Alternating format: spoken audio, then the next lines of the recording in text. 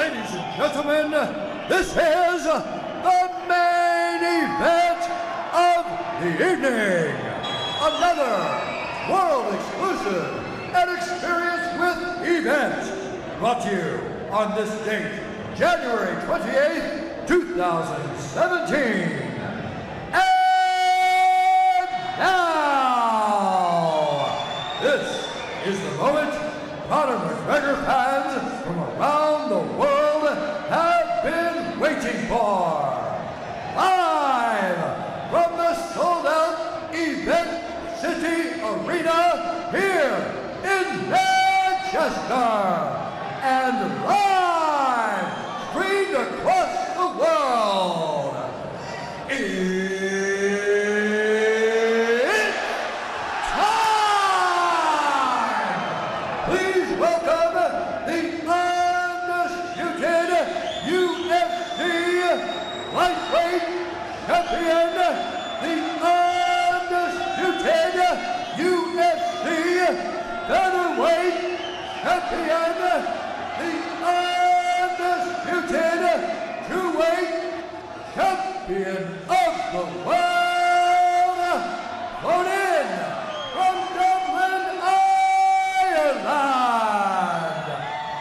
the notorious Conor McGregor!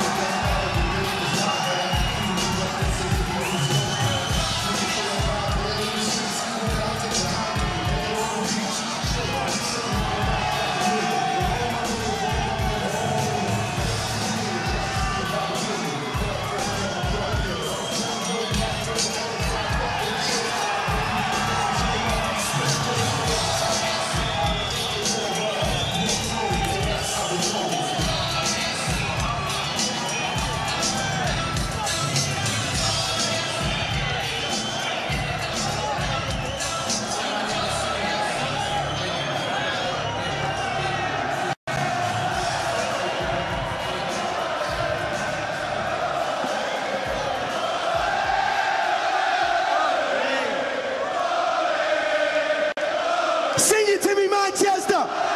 Sing it to me! Sing it to me!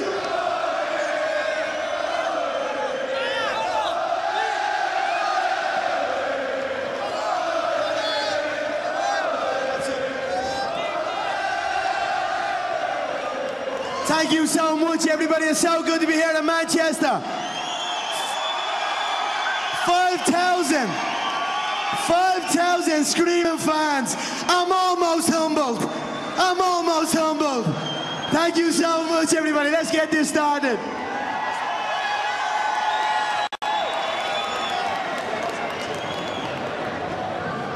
Good to see you, Conor. You know I had to come out on the rolls. You know I had to come out on the rolls. I'm the face of rolls. I'm the face of Rolls Royce. This is something. Thank you. Conor, this is something else. You are, pardon the pun, notorious for visualizing things, right? But be honest with me. Did you ever envision something like this? 5,000 people coming to watch you just speak, not compete, but just speak. Honestly, it's unbelievable. I'm so grateful for every single one of you, I swear on my life. I swear on my, honestly, I truly mean that. I truly mean that. I know I'm a cocky motherfucker, and I know you love me for it, but I'm truly humbled and truly grateful for every single person in this room. I know that true fans are in this room, and we're gonna have a good night tonight. We're gonna put the feet up, we're gonna celebrate, we're gonna talk business, we're gonna have a great night tonight. So everyone, get comfortable, sit down. We're gonna have a chat, and then you will be involved as well. So please get comfortable and have a seat. Conor, we have a lot to discuss. Let's talk, brother. Let's talk. I know you're looking to dig. Yes. I know you're looking to dig deep, and you can, no problem. Let's do it. I didn't come from New York just to chit-chat, my friend. There are a lot of answers that people want, and let's try to get them. Let's start with this. Since winning around 2.5 months ago at MSG, November 12th, you've remained relatively quiet, and there have been opportunities for you to speak up. Things have happened, and we'll get to those in a second. Why have you kind of stayed away from the limelight? Look, I've done everything I said I was going to do. I was laughed at. I was literally laughed at to win that second world title. When I first came into, I was going to take these 2 world titles down. Laughed at. That's never going to happen. An Irishman even winning the UFC. When I said that, I was laughed at. So I said I was going to win the 2 world titles. I won them. I've done everything I said I was going to do. I just want to take a step back, chill. I want to celebrate with my fans. I've been working so hard. My fans have followed me all over the world, so I just want to enjoy my life and chill for a little bit. A lot has gone on. I've stayed in the game. Sure. I might have been as vocal, but I've been tactical. Every move is a calculated step. Make no mistake about that. It's only what? It's only January of 2017. I'm already the face of the UFC. I'm already the face of boxing. I'm already the face of the WWE. And I'm already the face of Hollywood. And now tonight I'm the face of Manchester. Yep, yeah! And that's only January. That's only January. Well, you see what I got in store for February. When you think back to that fight against Eddie Alvarez and the moment MSG breaking the gate record, not only for UFC, but for Madison Square Garden itself, and the way you beat him, how dominant it was, did that exceed your expectations? Did you really, because I know you always talked about winning 2 belts, but to do it like that on that kind of stage, did that go even better than you thought it was gonna go? If I'd have cut his feet after the first knockdown, I would have stopped him in 1. I made an error in the first round. I got greedy. I tried to dive on the KO, and he scrambled out the back of me. And that's the only reason he survived after the first round. If you look at the second round, after the knockdown, I catch the feet. I control the frame. When you floor a man... To Floyd in a second, but I recall before you fought in Boston the second time, when you fought Dennis Seaver, you did a media workout and you had 2 belts and you were walking around the cage. It was very important for you to be a 2-weight world champion at the same time. When you won that fight and a second belt did not appear in the cage, you seemed genuinely upset that the moment was being robbed. Do you think that that was a conscious effort on the UFC's part, or do you think 100%. Why? I mean, I don't know why. You tell me. I haven't a clue, but in the media, I stated many times. All the way up is a dream to climb above that cage and raise them 2 belts. That was in every interview I've ever done. So, when I won the fight and they strapped it, that Dennis Seaver situation, when I grabbed the 2 belts, was before I'd even got 1 belt. Yes, yes. That's how much the power of visualization, that's how strong the power of visualization is. I wasn't even a UFC world champion at that time, and already I was grabbing 2 of them and flaunting it in everybody's face. I believed it was going to happen. I put the work in for it to happen, and it happened. So it's a strong thing, the power of visualization. But on the night when I won that second belt, and they didn't have that belt for me, I didn't know what was going on. I was like, where the fuck is my... That was me just saying, what the fuck is going on here? I don't know what would have happened if they hadn't presented that second belt to me. I probably wouldn't have left the octagon until that second belt was presented. And when the second belt was presented, I probably wouldn't have stepped back in it. So I don't know what that was about. You'll have to ask them. Why they try and do that, I don't know. But sometimes we you know, listen, business is a crazy business. I know all these interim belts and all these fake belts and all this type of stuff is getting done, but business is business. I don't hold no grudges over that. At the end of the day, my shadow looms large over all of that featherweight division, over all that lightweight division, over the entire UFC, so they can try and fool the fans all they want. But the fans know. They know what's what. It was glaring because you seemed genuinely upset, and they had to run to the back to get it from Tyron Woodley, who you had an issue with earlier in the week. When you went to the back, did you say, hey... He handed it off as spit shined. He spit shined that motherfucker, yeah? He had that thing spit shined for me. What was the mood like in the back? Because I heard that you were, maybe, and correct me if I'm wrong, a little upset that the Fertittas didn't come back for a little toast, as was tradition, right? None of that transpired at Madison Square Garden, correct? Look, not at that time. At the Diaz 2 fight, after it had been sold, I was expecting them to be there. But for the New York you were fight, over it. No, they're gone. The Fertittas are legends. You will never see a play like that, where they roll in and they buy a company for $2 million and turn it into $4.2 billion. That is like insane. I'm not gonna say, hey Lorenzo, come to me in New York City. Frank was there. Frank was at the fight. He's on his yacht, chilling. I didn't see Frank at the fight, but look, it was me and Lorenzo thing. I still keep in constant contact with Lorenzo. I was talking to Lorenzo today. I'm gonna head out to Las Vegas to settle some things, and I'm gonna meet up with Lorenzo when I head out there. But listen, they are dons. They run Las Vegas. So they're chilling on their yacht. They're probably, I just picture them on a yacht with like a big 50 foot, like one of those screens on a yacht, watching UFC New York. So look, they are inspirations of mine, the Fertittas, how they handle it. Even their family, the way they carry them. Like, I've spent a lot of time with them, a good bit of time. I learned how important family is and how important those close to them are. And these are all things I'm trying to learn and as I grow and carry on this journey, you start to kind of realize what's important and what's not important. Family is a lot more important than I probably give it, you know, earlier on when I'm chasing this, I'm so dedicated, so, you know, I've got blinkers on, I can't see nothing, you know, but you see the way they are, and people at the very, very top, they keep those that are with them close.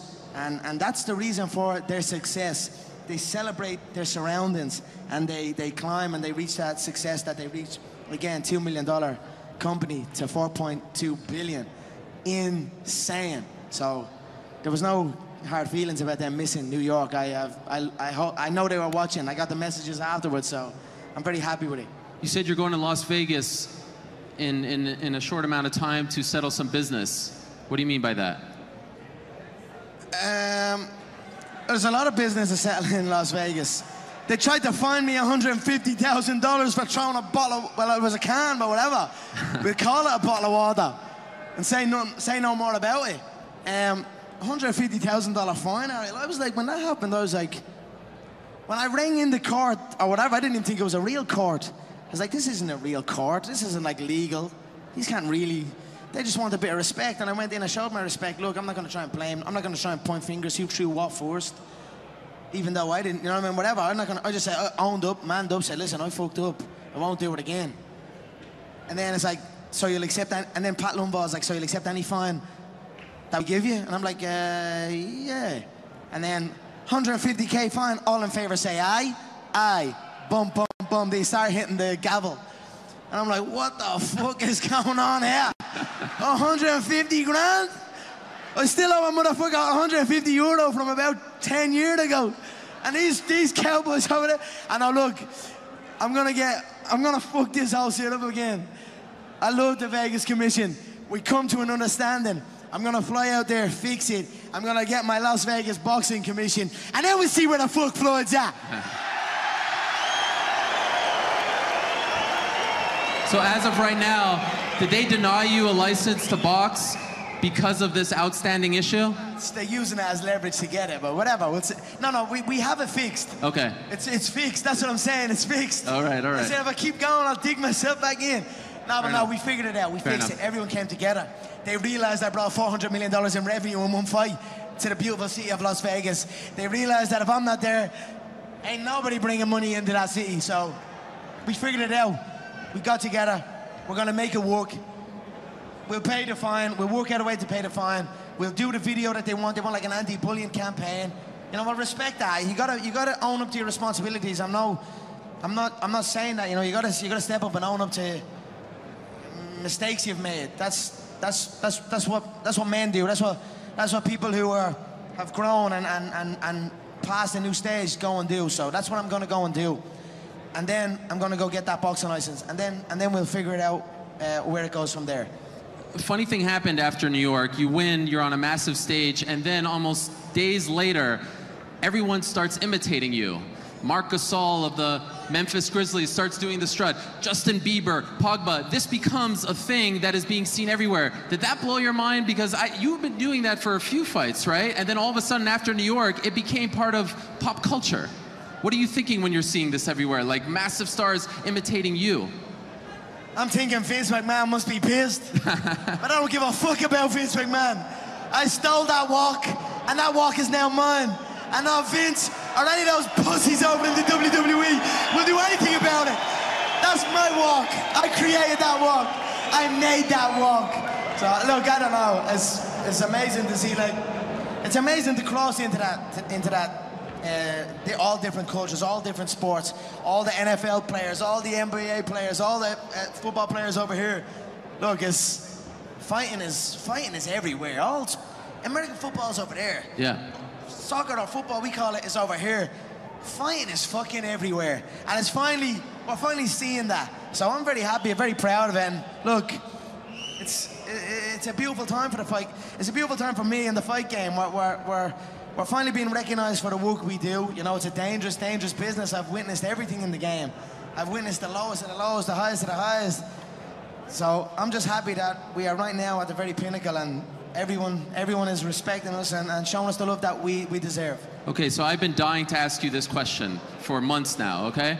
You told me when they announced the fight against Eddie Alvarez that they will need an effing army to take the 2 titles away from you. And in the end, they sent out a press release that was 2 sentences long, and they had one of the broadcasters read it. When I first found out that they were going to do the interim title and strip you of the belt because Daniel Cormier got injured prior to UFC 206, it did not register in my mind. It did not make sense. How did you find out that they were going to go ahead and do this, and what was your reaction? Before I even got the belt, they wanted to strip me.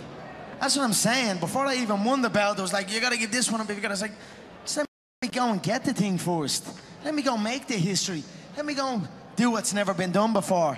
And there seemed to be a problem with that for whatever reason. I don't know what the problem was, but again, a lack of communication. I just go into my shell and just do my thing. I'm just my own man, do my own thing. So when they're trying to hit me up, I'm not trying to answer too much. I'm there. When I'm hitting them up, they're not trying to answer too much. So whatever. You can... Currently, the featherweight... All they had to do was ask. If they literally came to me and said, hey, Conor, I know you're preparing to have a baby. I know you're chilling. If you want to fight for this featherweight belt in March, just a nice time, I would have went in and would have slept Holloway or the guy who's fighting, or Aldo, or whoever they wanted. No problem. All they had to do was ask. Instead, they created an interim belt. They gave back the unified belt to a guy I KO'd in 13 seconds. A guy I dominated is now the interim title. Look, I was almost a little bit embarrassed for the way it was playing out. Like, is that really how bad it's gone? They just need to kind of create all this fake stuff to sell some stuff, but it's still sold shit. It's still sold nothing. So, I don't know, look. They never asked? What? They never asked for your permission? Before there was conversations, not after. After it just kind of went silent, and then it just happened. But I mean, keyboard warriors, they can type anything and people think that ain't real. You said they wrote out a press release. What did they do? Did they send the army? Did they physically take that belt from me? Has anyone laid a finger on me to take that second belt or the first belt? No. I'm still a 2-weight world champion, make no mistake about it. And that's it. So do you intend on defending that featherweight title at some point?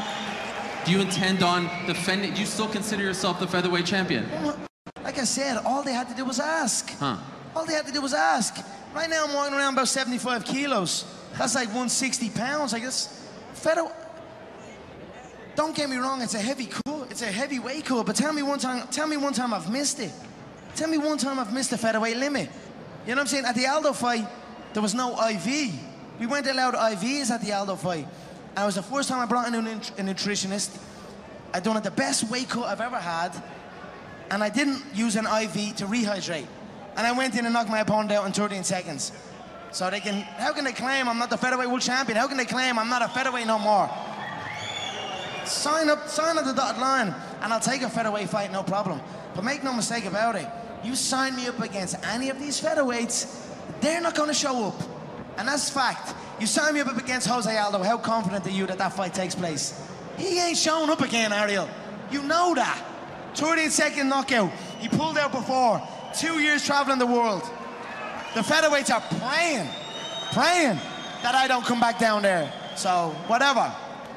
Okay, so now you win the lightweight title 2 months ago, and there's an interim lightweight title on the line in a little over a month. Did they ask you about that? Because, I mean, that's just 2 months ago you wanted. Not a whisper about that one. But again, like I said earlier, business is business. You've got to create this. You've got to create You know what I'm saying? You can't just let these, because the two guys that are fighting for that interim belt are bums. They can't. I always look at the game, the fight game, or the UFC, and it's like, I always wonder to myself why. Sometimes I wonder to myself why it's never broken through that next level. Why no one before me has ever got to that next level? Because they're all dog shit, and I don't mean like that. They're not. They're sloppy, messy, chinny. It's not pretty to look at, and it's the same with these two clowns, two bums fighting for an interim belt. They should be very, very happy that I'm chilling out, taking a break, and they have this little chance to think that they're up there. But in reality, they're nowhere close. They'd both be knocked out stiff, both chinny, both wild, too sloppy. Listen, whatever. I'm chilling right now. I have my eyes on one thing, and that's Floyd Mayweather. Okay, so that's the thing I have my eyes on. Let's talk about Floyd now. Let's finally address this. So, it starts. I'm sitting in the house.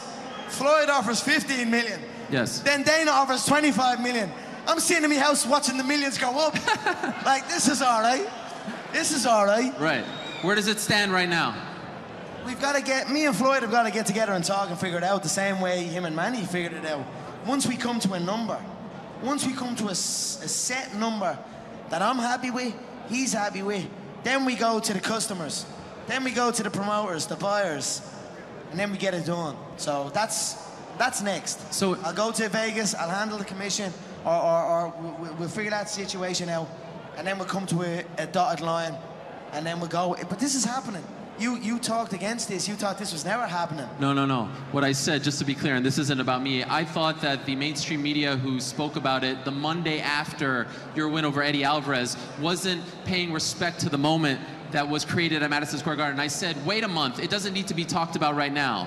That's all I was saying. But I've also said that it's being explored, which is what you're saying as well. But so tell me this, when you're going to Vegas, when you're gonna go out there, are you meeting with Floyd? Is that set? You know, only on Saturday I decided I'm gonna go out there.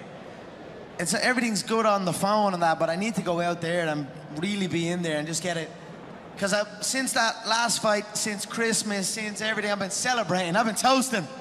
So I need to get my skin back in the game fully. I've been in the game from a distance, but now I'm gonna get back in and get everything set up. But that fight was more than just being explored. That fight has been in the works a while now. So look, there's a lot of steps to get through to get the fight done. But it's the fight to make. It's the fight that people want. It's the fight I want. It's the fight I know. I'm confident going in there. I've got the reach. I've got the youth. I've got the confidence. I've got the unpredictable style. You can't prepare for a style like me. So a guy said to me, why conquer one world when you can conquer two? So I'm gonna go conquer two worlds. And at the end of the day, it's another day for me. Like, in all honesty, it's another day. I get a phone call, hey Conor, you're fighting a Brazilian Jiu-Jitsu black belt. Okay. Hey Conor, you're fighting a Taekwondo black belt. Okay. Hey Conor, you're fighting a UFC world champion. Okay. Hey Conor, you're fighting boxing's pound for pound #1. Okay. It's another day for me. I get a phone call, I get the style of the opponent, the way he fights, and then I prepare to fight him. It's another fucking day for me. So that's it. Could you make this fight without the UFC? Sorry? Could you make this fight without the UFC? I mean, I believe so. With the Ali Act, I believe I can. I believe if, especially now there's offers on the table, but I think it's smoother, we're all involved. Okay. I think we're all about good business. I've done great business with the UFC, with Dana, with everyone. I think it's smoother if everyone just gets together, we get it involved. But again, everyone's got to know their place. So we'll cross that bridge when we come to it. What do you mean by that? Everyone has to know their place. I mean, everyone's got to know their place. What does that mean? It's not like... Who are you referring to? There's Mayweather Promotions, there's the UFC, and now there's the newly formed McGregor Promotions. Oh. And we're all in the mix. So that's what I'm saying. Nobody's my boss. I know Floyd likes to say, Dana's my boss in this, and he decides. Hell no. Nobody decides this. If they let people go fight jiu-jitsu tournaments, they can't stop me going to fight a boxing fight. So obviously it's smoother to do it all together, but look, everyone's just got to know their place, and everyone does know their place. Low-key, everyone knows their place, so we'll figure it out. So Dana publicly said he'd like to offer you $25 million and Floyd $25 million. What do you make of that split and those numbers? Do those seem fair to you? I'm happy that there was an offer made. I'm happy that he made the offer.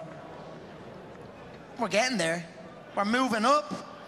First of all, I was like, this is never going to happen. He done an interview, it's never going to happen. Now there's an offer on the table. It's still not there yet, but it's closing in on it. But I believe this is the first. If Manny and Floyd done $500 million, I believe this one, cross sports, never before seen. This is the first $1 billion fight. So people's got to pay for a $1 billion fight. So it's getting there. We'll see. What would you like for it? Can you give us a number? 100 million, 200 million? What do you think is fair for you? Because he continues to say that he's the A side, right? So you need to kind of come a little lower. What would you like? Tell us your terms. He's the scared side. Let's be honest. He's not trying to have a real fight. He needs rules to protect him. I don't need rules. So he can say he's this and he's that, but in reality, he's scared shitless. He is scared shitless. If I decide to just fight him straight up, fuck the UFC, fuck MMA, fuck boxing, fuck sports fighting. Let's just say we fight. It'd be the easiest fight, you know what I'm saying? It'd be the easiest fight ever. So he can say what he wants and he can try and promote what way he wants. He can try and pick up his net worth. It was a nice little play where he crossed my net worth to his net worth, even though that net worth is completely wrong. Yeah, tell us what it is. What is it? Can you tell us for the record? Worth? Yeah. Figure what Forbes figured, and then figure more. That's a Jay-Z quote. Okay. I hit the Forbes is, look, you see, don't worry about what my net worth is, but it's certainly not that. But it was a nice little play by him. I'm enjoying the little game we're having back and forth. I can't wait till we get it done, and it's like, there's the date. Let's get the fans wild for this, and let's go and have a proper knock. Under specific rules to keep you alive. Do you genuinely believe, though, that he wants to get this done? Like, do you think that he really is going to try hard to make it happen? I'd love to believe that. I do think that. We'll see. As I close in, as I get the Nevada boxing license, as I close more in on him, we'll find out then.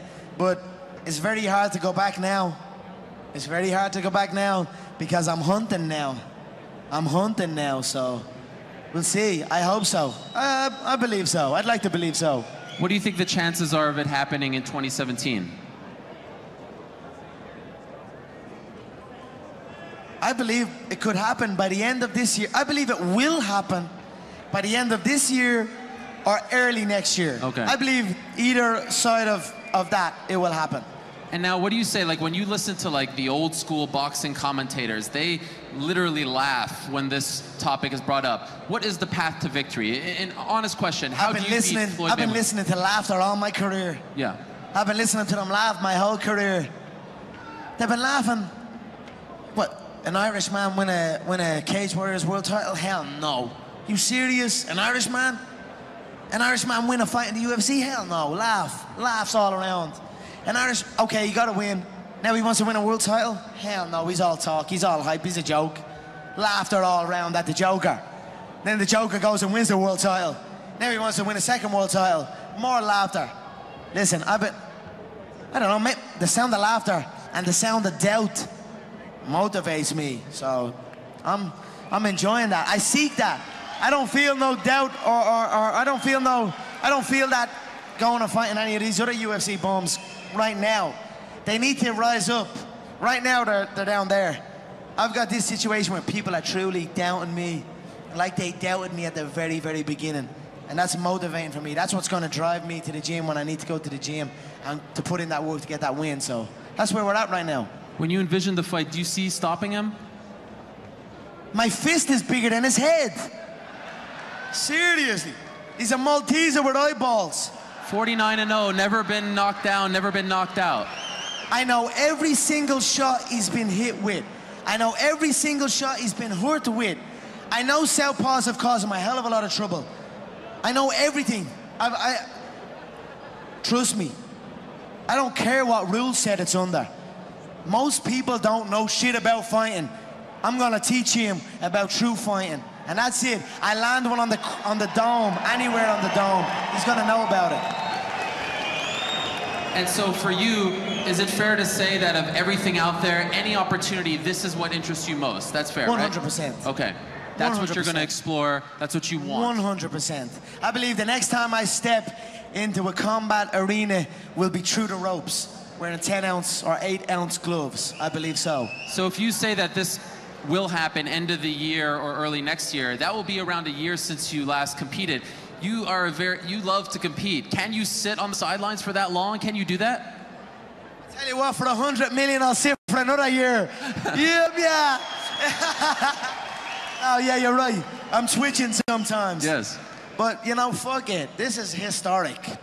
Fighting Khabib, what the fuck his name is, Tony, Donkey, Jose, fighting these, even Woodley for the third. It's not this. Sometimes you've got to be patient with situations, and I feel this is one of them. Plus the situation around me, Dee's about to have a baby. I'm looking forward to that. You know what I mean? I'm in a different mindset right now, so I'm happy. Everything seems to be just working perfectly for me, so the little bit of weight is not too bad. I'm okay with it this time, for now. So it could be 2 years since you fight in the UFC again. If you go through this waiting period, and then you have the fight, and then you take a break. I mean, we could look at an extended period of time. Are you worried about what would happen to your belts? No.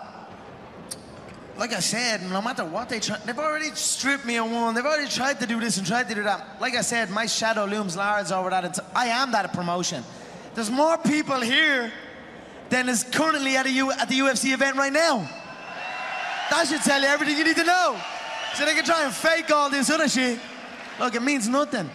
But once I get back, once I crack in again and I decide, okay, I'm back, I'll be back the way I was back, and I'll be continually competitive again. I'll be back active. Okay. You know what I'm saying? Yep. Like, I fought a hell of a lot of times that last time. You know what I'm saying? Since the ACL surgery, fight.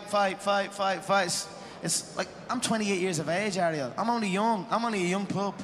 So I'm only entering. I'm not even in my prime yet, I don't feel.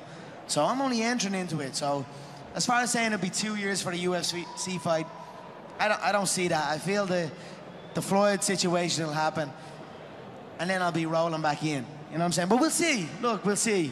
We'll see what happens. When you won the RTE Sports Person of the Year award, and by the way, congratulations on that. I know that meant a lot to you. You mentioned Ari Emanuel and Patrick Whitesell in the interview. You said they have yet to speak to me, and I think that was the first time that you referred to them by name. Here we are, end of January. Have you still not talked to them, the new owners of the UFC? No, not since that. You know, look, Dana's operating. Dana's like the operating guy of it, so I've spoke to him many times. I don't know what the situation. I don't think nobody knows what the situation is. The Lorenzo regime is gone, bar Dana. Everyone that rolled in there with Lorenzo was like, I'm sure Dana walks into that office and doesn't know who's even there no more. So, look, I just leave them to it. I handle my business, they handle their business. When we come together, we do great business. And that's it. I've been in constant contact with Dana. I love Dana. I've done, you know, Dana's a cool motherfucker. We've done great things together, and we will continue to do great things together, and we'll just see where it goes. I've spoke to them. I've spoke to Ari and Patrick, not since the fight, but I've met them briefly. But who knows? You know, people run their ship differently. So these just seem to be people that run their ship differently. But I'm sure it will happen, and we'll sit down, and they'll get to meet the businessman and not just the fighter, and we'll go from there. But you have said you want them to come visit you. You want to talk about the future. You want a conversation.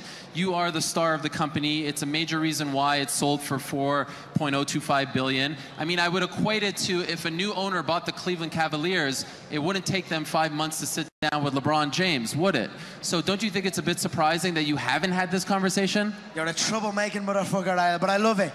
And everyone here loves it. Look, after the fight, I said I want to sit down, but I also said I want some space too. So I kind of said there was a situation. So we know where we're at. Christmas was here, the holidays. I'm preparing for a new chapter in my life. They're preparing for a new chapter in their life. Look, whatever, we'll come together, we'll get it done when it's time to get it done. Right now, there's something else, something humongous that needs to be get done. And it ain't really involved them as much as they might think it is. You know, this has involved me and Floyd. So we'll talk when we need to talk.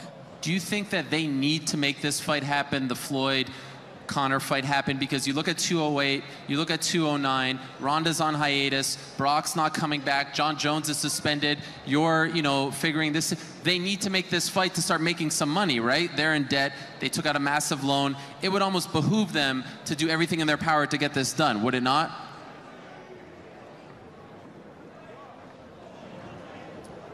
I mean, it's hard for me to go into that kind of, like, deep into that, what they need, what they don't need. They are who they are. They know what they're doing.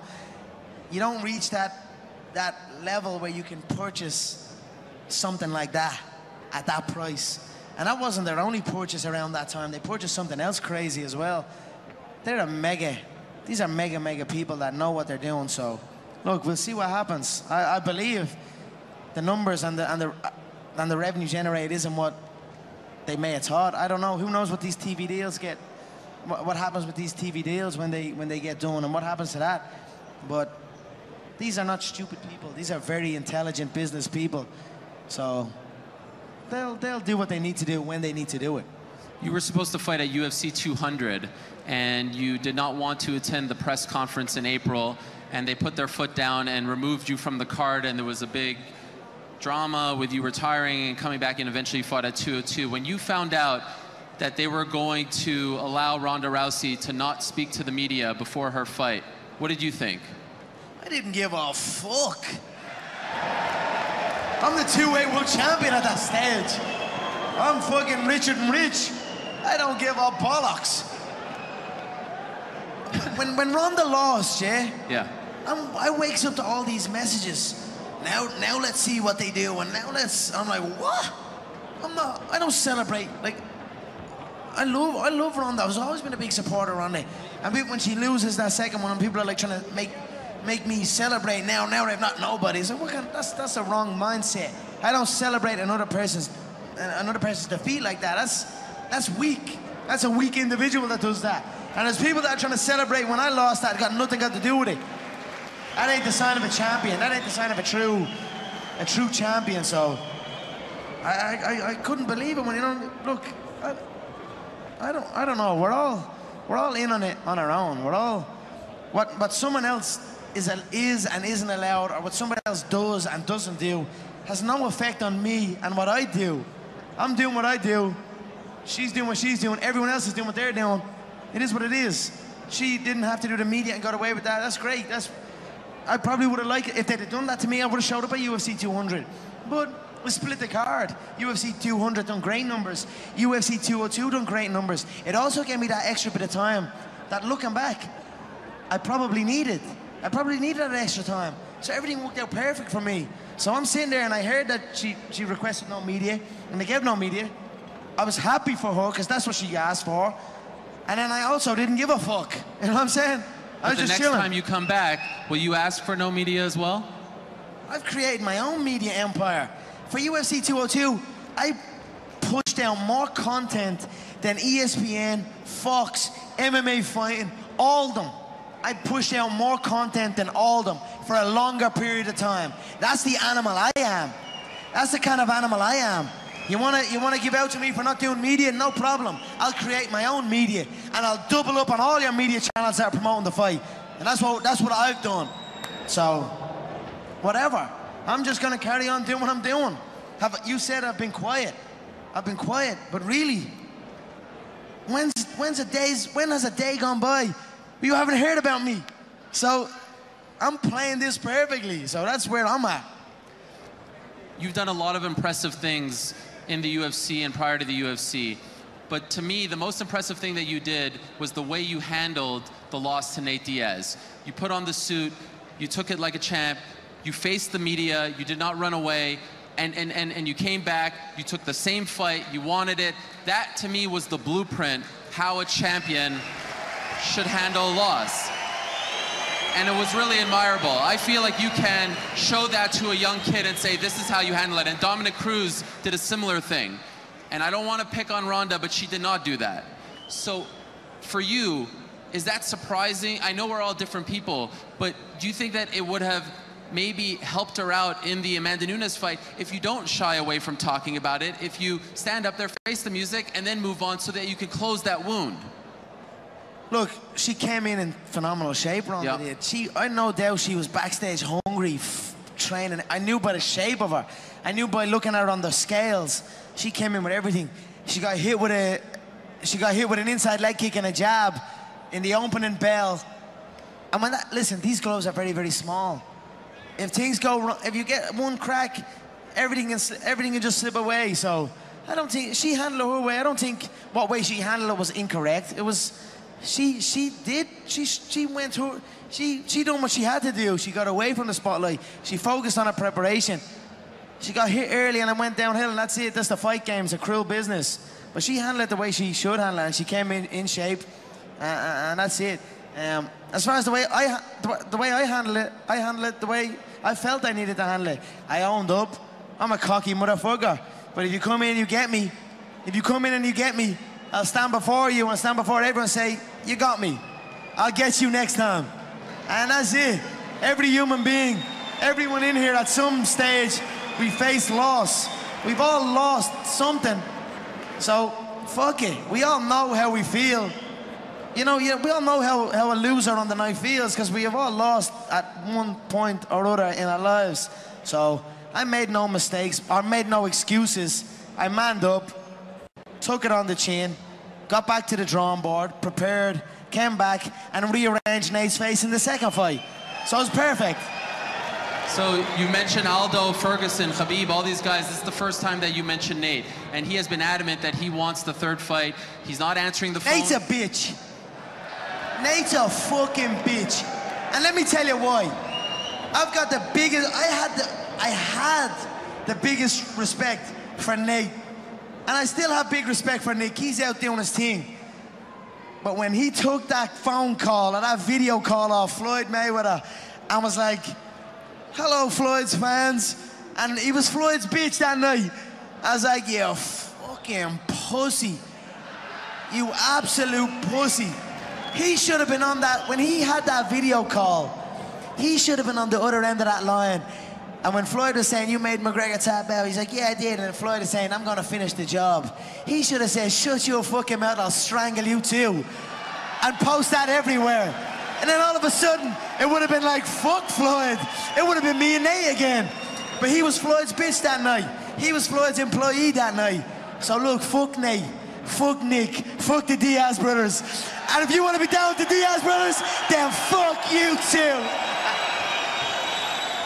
Look, he took a hell of a lot of smacks that night. Yeah. His face droops to the left. Look at him. Look real close at him. His face droops to the left now.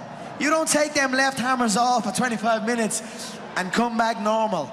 So, he was not normal on that phone call. I was expecting a different situation, but I couldn't believe it when I watched it. I watched like 10 minutes of it, and Floyd's like, hey, Nate, say hello to my fans. I'm like, nah.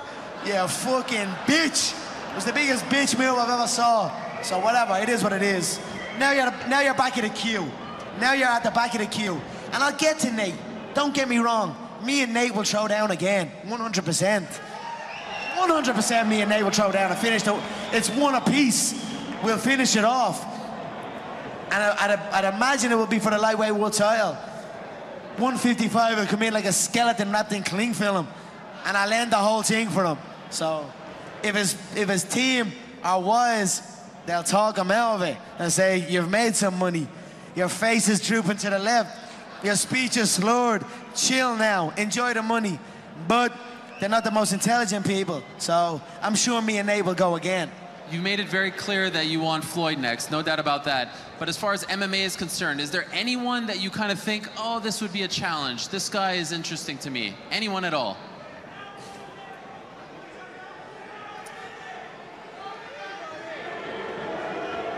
Sounds like a lot of Khabib. Fuck them all. Fuck every one of them. Yeah. Did you see Anderson? What's Anderson talking about? Yes. What the fuck is Anderson Silva talking about? He keeps mentioning my name over and over again.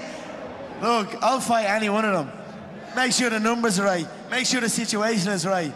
I'll fight any one of them at any given time. We've got the Floyd situation lined up, but there's many of them that are there. We've got the featherweight situation, the lightweight situation, the welterweight situation. That's a real situation also. I go in and slap that fool around. I will go in and slap that fool around the octagon. Woodley and take that third belt, no problem. That's a real situation. Anderson, booking, who else? I don't know who else. George St. Pierre. All of them. GSP is another one. I got a phone call saying GSP might come back. Did you see that union thing? Yes. What happened with that union thing? I'm watching this union thing. It was it was like a press conference. Yeah. And I'm like, what the fuck is going on here? They're standing up and they're all wearing the same T-shirt and they're saying, Conor, please. Conor, please. You know what's right. Help us out, Conor. And George is saying, Conor's a good person. I know he gets paid well, but he doesn't get paid enough. And I'm like, what the fuck are you talking about? The only reason you're standing in the middle of that union is because you couldn't get the deal you want. You're the fakest of everyone up there. So whatever, that's another situation maybe down the line. There's plenty of people there. Floyd is where I'm at right now. Okay. In the MMA community, there's plenty of schmucks that can get their ass whooped, no problem. Do you think a union will happen in MMA? Do you feel like there needs to be one for the fighters? A union, do you feel like there needs to be one? Are you interested in joining any of them? There needs to be something, but that wasn't it. That was a bunch of, I don't know what that was. That was like a failed promoter. Your man, what's his name? Bjorn Rebney. That was like a failed promoter. George was up there angry because he couldn't get the deal he wanted. It was just the weirdest thing I've ever seen in my life. As fighters, as a person who's dedicated everything, and as a person that can retire now comfortably, and I look at situations that my peers are in and people that are assigned to the promotion, there needs to be something. I'm not sure what it is. There needs to be something. I just don't know what it is. I'm focusing on me. I'm focusing on my family's security, my family's financial security. That's all I can do. So when I saw that, I just thought it was the biggest, fakest load of shit I've ever seen in my life. So I don't know. I wish everyone well, but you need to focus on yourself. You need to realize what you need to stop. You need to stop putting your hand out. Everyone wants handouts. Everyone wants things for free. Or everyone, you know what I'm saying? You've got to put in the work. You've got to grind. You've got to go through the struggle, and you've got to get it. If you deserve it, go get it. If you're being, don't complain, don't cry. Get the fucking work and go get it. And a lot of people don't do that. A lot of people cry and complain and put their hand down, beg, and it never goes well. So I don't know. I don't know about. There needs to be something. I just don't know what that is. Fair enough. Your coach, John Kavanaugh, told me after your win in New York that leading up to 196. These bodies are nice. Who's on the vodka? We toast tonight. We toast tonight. He told me that... I get another one. This one's running dry. Go ahead, no problem. Sorry. He told me leading up to 196, it was getting to the point where you were kind of doing your own thing, where you guys would pass each other. You're coming into the gym, he's leaving the gym. And something happened, and then you had a moment after the loss to Nate, like, we need to get back on track.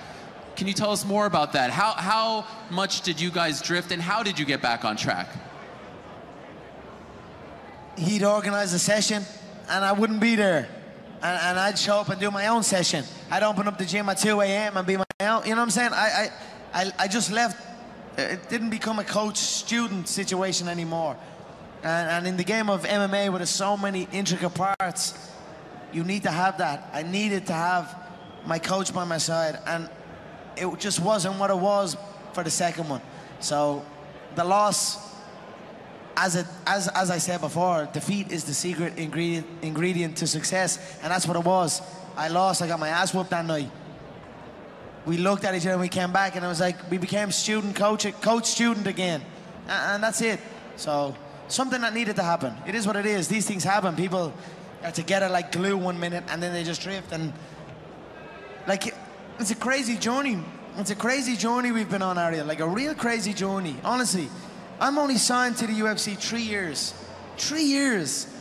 So we went from nothing to everything in the quickest space of time. He had his stuff. I had my stuff. We're involved in so many different business stuff. Obviously, that's going to happen.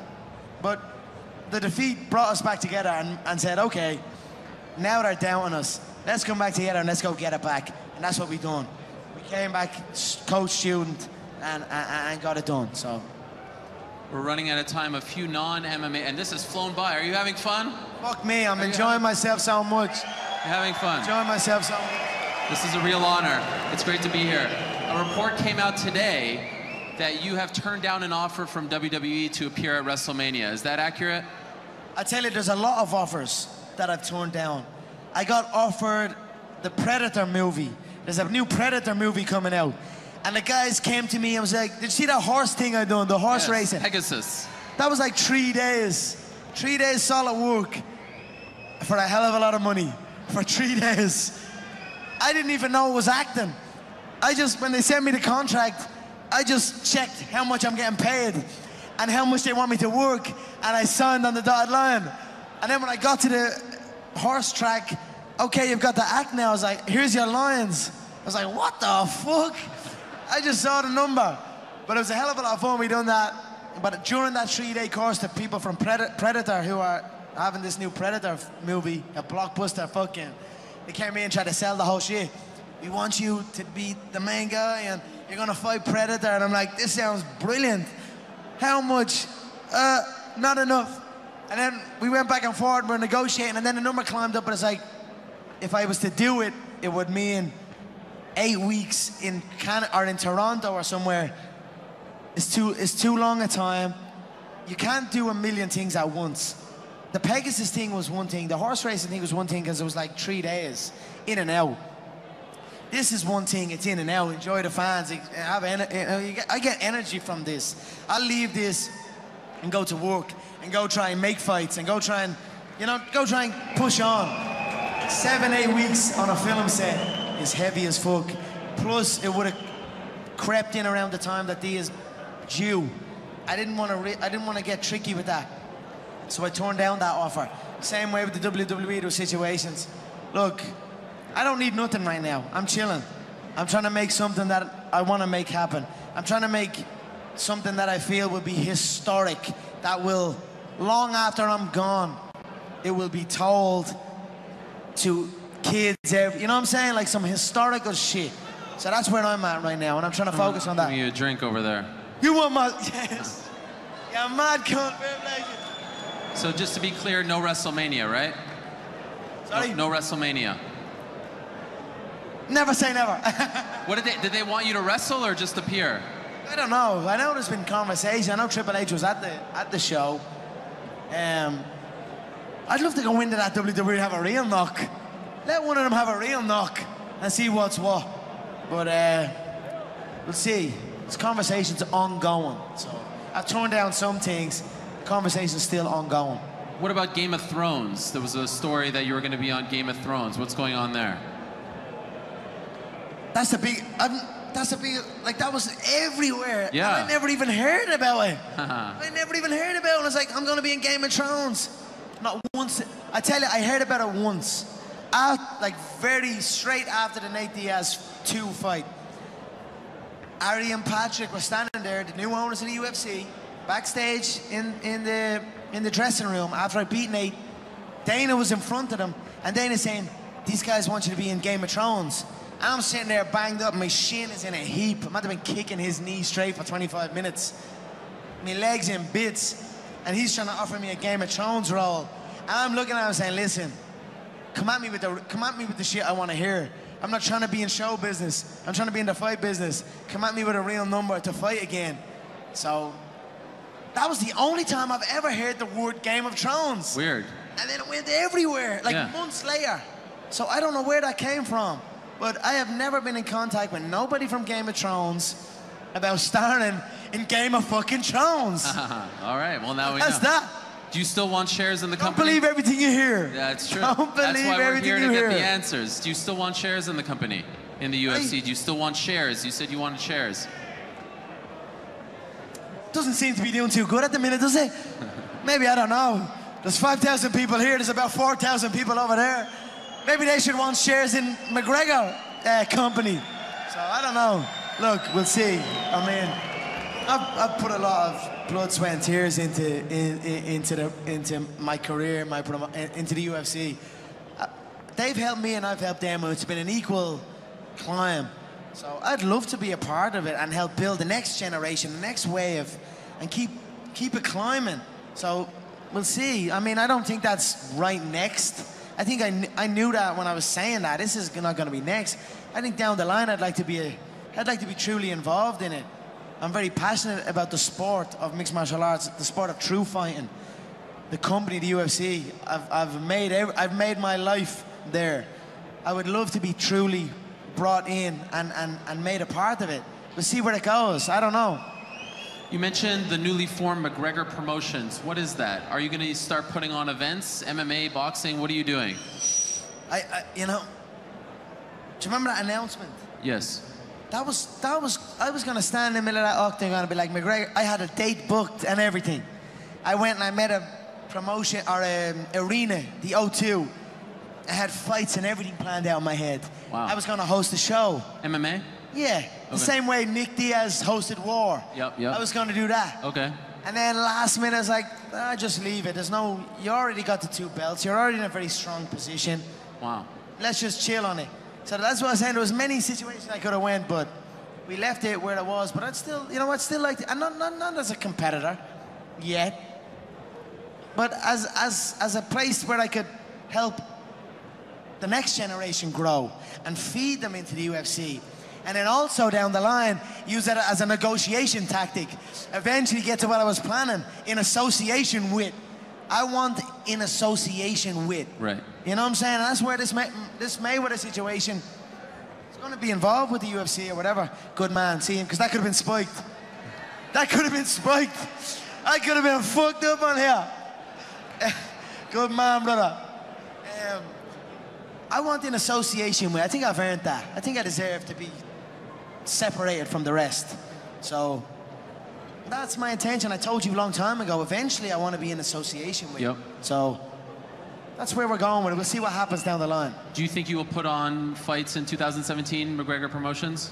I believe it's a strong possibility. Okay. 100%. Why not? It was like it was booked for March. Like it was proper booked. Wow. There was an army getting formed to build it. And then it was like, there's so much going on. Let's just sit on that for a while. So we sit on it for a while. But it's not to say we close it. We just sit on it for a while and we see where it goes. Like I said, there's many options for me. That's why I'm like, you know what, Predator? Thanks very much for the offer. And I know it would have been crazy to fight the Predator and have like a historic Hollywood movie and all that. Or walk in and WrestleMania. Or you know, there's so many great things. But it's like, I have so many. I'm the only one with options. Floyd has no other option. Floyd can't go and fight Maidana or even Pac. You know, it's not going to do. Even Pacquiao has mentioned that. Maybe Pacquiao. No, he's mentioned he wanted you. Yeah, exactly. Pacquiao wanted to fight. That's another option. Maybe fuck Floyd. Maybe fuck the A side. Maybe let's see. Maybe I'll just fight Pacquiao instead. Why not do that? Why not fight Manny and fuck Floyd? You know what I'm saying? Like, I'm the only one in the fight game with options. Everyone else needs to fight me. I can fight any single one of them. So I'm in the best spot, which makes me the A side. So that's where we're at right now. Do you think that fight does over 4 million pay-per-views? 100%. If the Manny Floyd fight done 4.4, 100% it does over 4. You also mentioned, so you didn't make that announcement about the McGregor Promotions, but you mentioned that you're going to be a father. And congratulations. Mazel tov, as they say. I'm a big fan of fatherhood. I have 3 children. It's a beautiful thing, and your life is going to change only for the better. Are you having a boy or a girl? Let's break some news here. Yeah, okay. We're having a boy. We're having a boy. Yeah. The only time my records are gonna be broken is by my own spawn. Honestly, the only time my records are gonna be broken are by my own child. I'm gonna be training that child out the womb. Straight away, he's gonna be trained to kill somebody. So that's where I'm at. So Dee's not here. She won't be happy about that. But I don't know. Look, fuck it. I'm having a boy. I'm so excited, so nervous, but that's it. We're having a baby boy. Conor Jr.? Is that his name? Listen, fuck off now for a minute. She's gonna kill me now over that. How is she doing?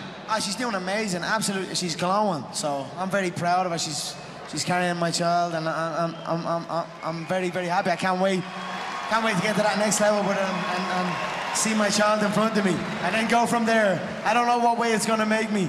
So I hope I hope it just settles me and calms me down a little bit, and I can just focus on my child and prepare him for his life. So that's where my mind is at. And it's May, right? Because at first you said March, then you said May. Now it could be April. Oh, wow, okay. So it's like, it could be April. Sure. Look, I don't know. Fuck off asking these intimate questions. Okay, wait, but let me ask you this honestly. I thought it was a beautiful moment because you, for the first time, actually showed some fear in something as a UFC fighter. You said, I'm afraid. I think you said you're crapping in your jocks, if I get the lingo correctly, right? How do you feel about it now? Are you warming up to it, or are you still feeling the same way? Every man can relate to that feeling. Yeah, you know, I've gone off the rails a little bit since it. Like, since that fight, I've gone off the rails a little bit. Like, I don't know what way I'm at, so I don't know what way I'm gonna react to it.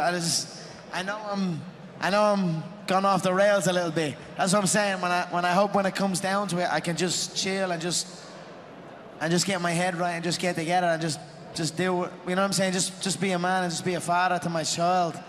And that's it. Like I said, I'm still shitting. I'm still grabbing my jugs. So we'll see. I hope so. I mean, I don't know. It's a beautiful thing, and congratulations on the wedding of your sister as well recently. And it was a phenomenal occasion. It was like something out of Mafia. It was like a Mafia wedding. Yeah, it was nice. It was a great night. I have one last question, but before I ask you this question, I don't usually do this, but I just want to know, did we cover it all? Is there anything that we didn't touch on that you want to get out there? Look, fuck it. I don't know. It's been a crazy journey. Thank every single one of you motherfuckers, I swear on my life. Every one of yous look great. Every one of yous look great. Bow ties, suits. This motherfucker got a tux and a white scarf on. That's how slick this motherfucker is. Thank you so much, everyone. Me and Ariel, we were on that show together, the MMA Hour. How many people in here know Ariel? You know what I'm saying? We were on that show together many years ago. We had a great chemistry, great conversation. I don't know what's going on here. I'm blown away by everything. It blows me away.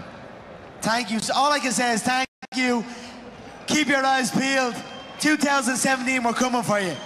Thank you so much, everyone. That was beautiful. I actually wanted to ask you if you wanted to thank the crowd, but you just did. But we have come a long way from you eating blueberries and saying you didn't have a pot to piss in, you didn't have a car, you didn't have a suit. Look at you now. Now I've got the rollie on stage. I've got the rollie on stage. So let's end on this. Wherever that camera is, what's the message to Floyd? Say it right now. What's the message to him? What's the next step? Fuck Floyd Mayweather. I'ma see you soon. I'ma see you soon. All right, there it is. Now we have a couple of fan questions, so I will give it up to, you know about this? There's a few great fan questions. Our MC is gonna ask you to say where you're from and ask your questions, so take it away. Here we go. Conor, Croke Park, who would you fight? Croke Park, who would you fight? And when? Anyone not from the Republic of Ireland. I'd love that one. Bring someone over, we go to war in Croke Park. So that's, maybe soon that will happen. I hope so. Is that still one of your goals, Croke Park? It's been a dream of mine a long time. Again, that could be a McGregor promotion situation. We'll see, but I'd love that. We'll see what happens. Okay, who's next? Conor, I just want you to describe your feelings when I say this name, John Kavanagh. When he says the name John Kavanagh, what comes to mind? How do you feel? Genius. An absolute genius. When it comes to unarmed combat in its purest form, that man is a fucking genius. Say what you want. He knows what he's talking about. He's created me. So that's what I'll say. One word, genius. Who's next? There's a microphone. I can't. Oh, there's a microphone. So who's next? Hi, Conor.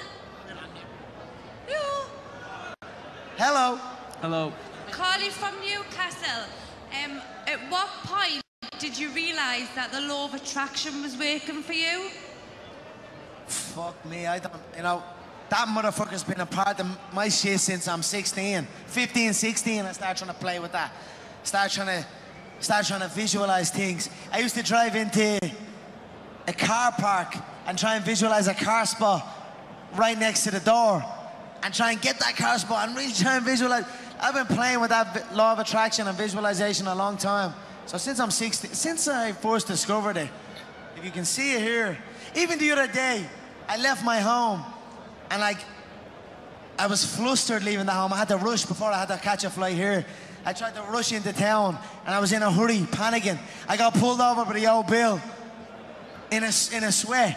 And then I hit the city centre and then I hit a traffic jam. I'm saying this like when you feel that rush or when you feel, you know, it just keeps going and going and going. So I just sat and count to 10, patient, and then everything opened up for me and I rolled through.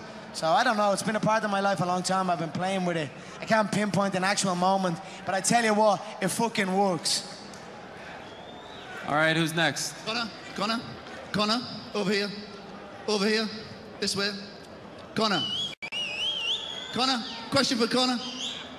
Yeah, left, here. I can hear something coming out of there, so I'm just here. ask the question. I'm here. Okay, I can see it. There we go. I can see it. On a YouTube documentary, the night before the Max Holloway fight, you once quoted, "Constant repetition carries conviction." Have you always had this attitude to life before MMA? I was actually reading that one off a book, so I quoted a quote, but that's the truth. You do it enough times, you do it the best, and that's it. Work hard and fucking get it done, and that's it. Constant repetition carries conviction. It's a true quote, and it's worked for me. I've done the same thing over and over and over and over again every single day, and I got really damn good at it. So that's it. You do it enough times, you'll get good at it. All right, I believe there's a couple more left. Hello, Conor.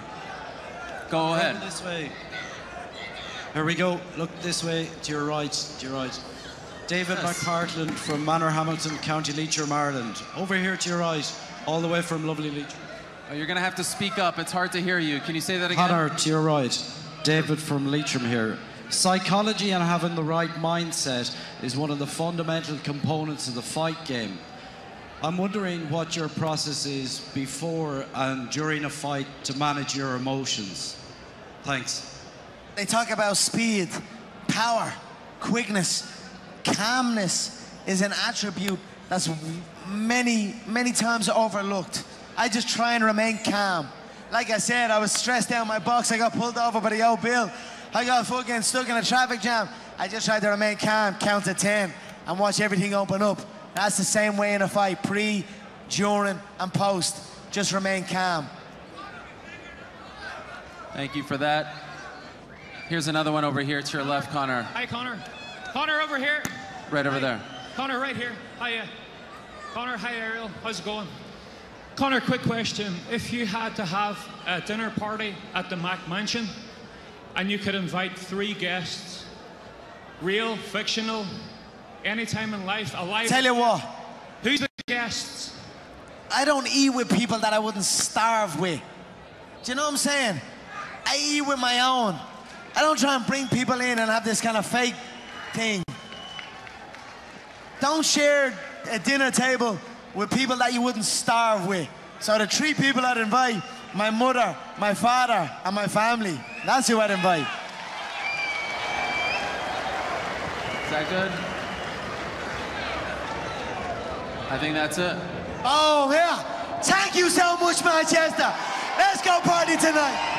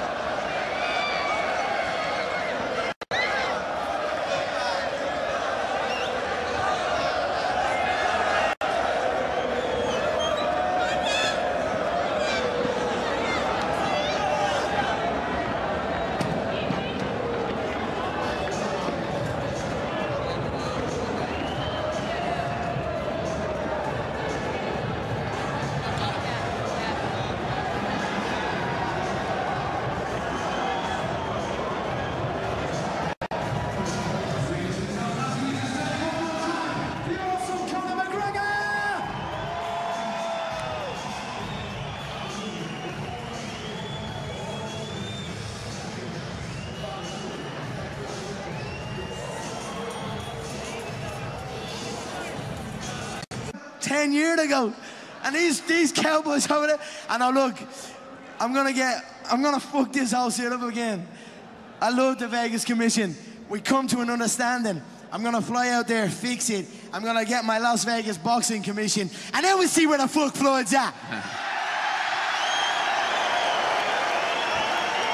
So as of right now, did they deny you a license to box because of this outstanding issue?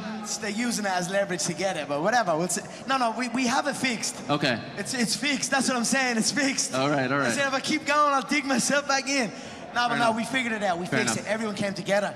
They realized I brought $400 million in revenue in one fight to the beautiful city of Las Vegas. They realized that if I'm not there, ain't nobody bringing money into that city. So we figured it out. We got together. We're gonna make it work. We'll pay the fine. We'll work out a way to pay the fine. We'll do the video that they want. They want like an anti-bullying campaign.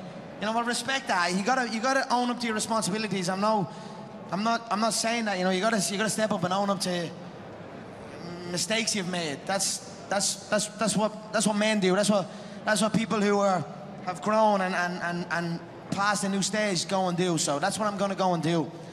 And then I'm gonna go get that boxing license. And then we'll figure it out where it goes from there.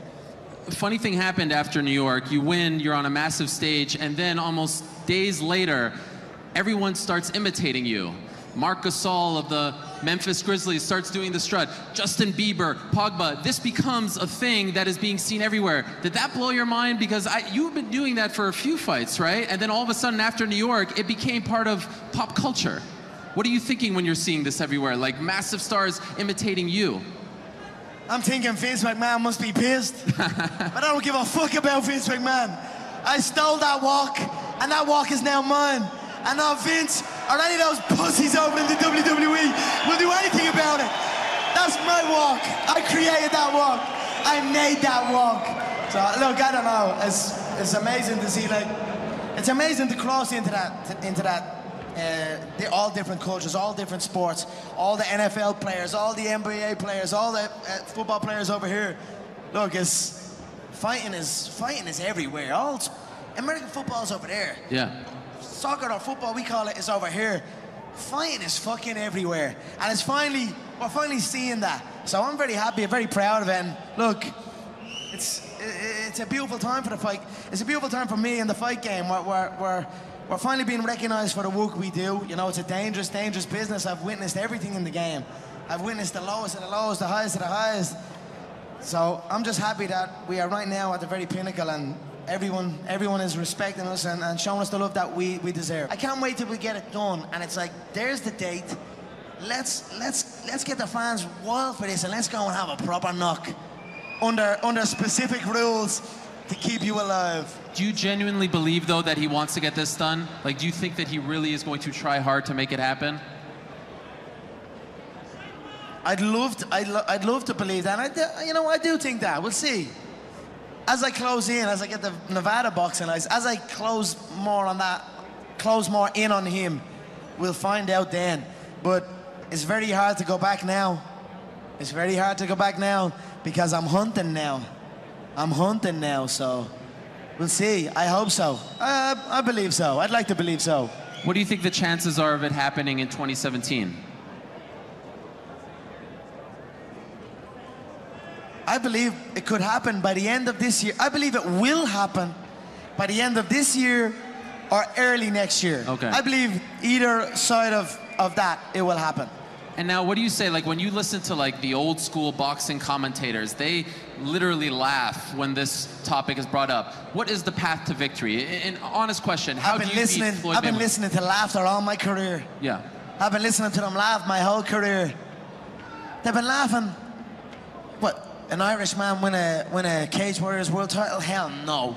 You serious? An Irishman? An Irishman win a fight in the UFC? Hell no. Laughs all around. Okay, you gotta win. Now he wants to win a world title? Hell no, he's all talk, he's all hype, he's a joke. Laughter all around at the Joker. Then the Joker goes and wins the world title. Now he wants to win a second world title. More laughter. Listen, I don't know, the sound of laughter and the sound of doubt motivates me. So I'm enjoying that. I seek that. I don't feel no doubt or I don't feel that going and fighting any of these other UFC bums right now. They need to rise up. Right now, they're down there. I've got this situation where people are truly doubting me, like they doubted me at the very, very beginning. And that's motivating for me. That's what's going to drive me to the gym when I need to go to the gym and to put in that work to get that win. So that's where we're at right now. When you envision the fight, do you see stopping him? My fist is bigger than his head. Seriously. He's a Malteser with eyeballs. 49-0, never been knocked down, never been knocked out. I know every single shot he's been hit with. I know every single shot he's been hurt with. I know southpaws have caused him a hell of a lot of trouble. I know everything. Trust me, I don't care what rule set it's under. Most people don't know shit about fighting. I'm gonna teach him about true fighting. And that's it. I land one on the dome, anywhere on the dome, he's gonna know about. Sounds like a lot of Khabib. Fuck them all. Fuck every one of them. Yeah, do you see Anderson? What's Anderson talking about? Yes. What the fuck is Anderson Silva talking about? He keeps mentioning my name over and over again. Look, I'll fight any one of them. Make sure the numbers are right. Make sure the situation is right. I'll fight any one of them at any given time. We've got the Floyd situation lined up, but there's many of them that are there. We've got the featherweight situation, the lightweight situation, the welterweight situation. That's a real situation also. I go in and slap that fool around. I will go in and slap that fool around the octagon. Woodley and take that third belt, no problem. That's a real situation.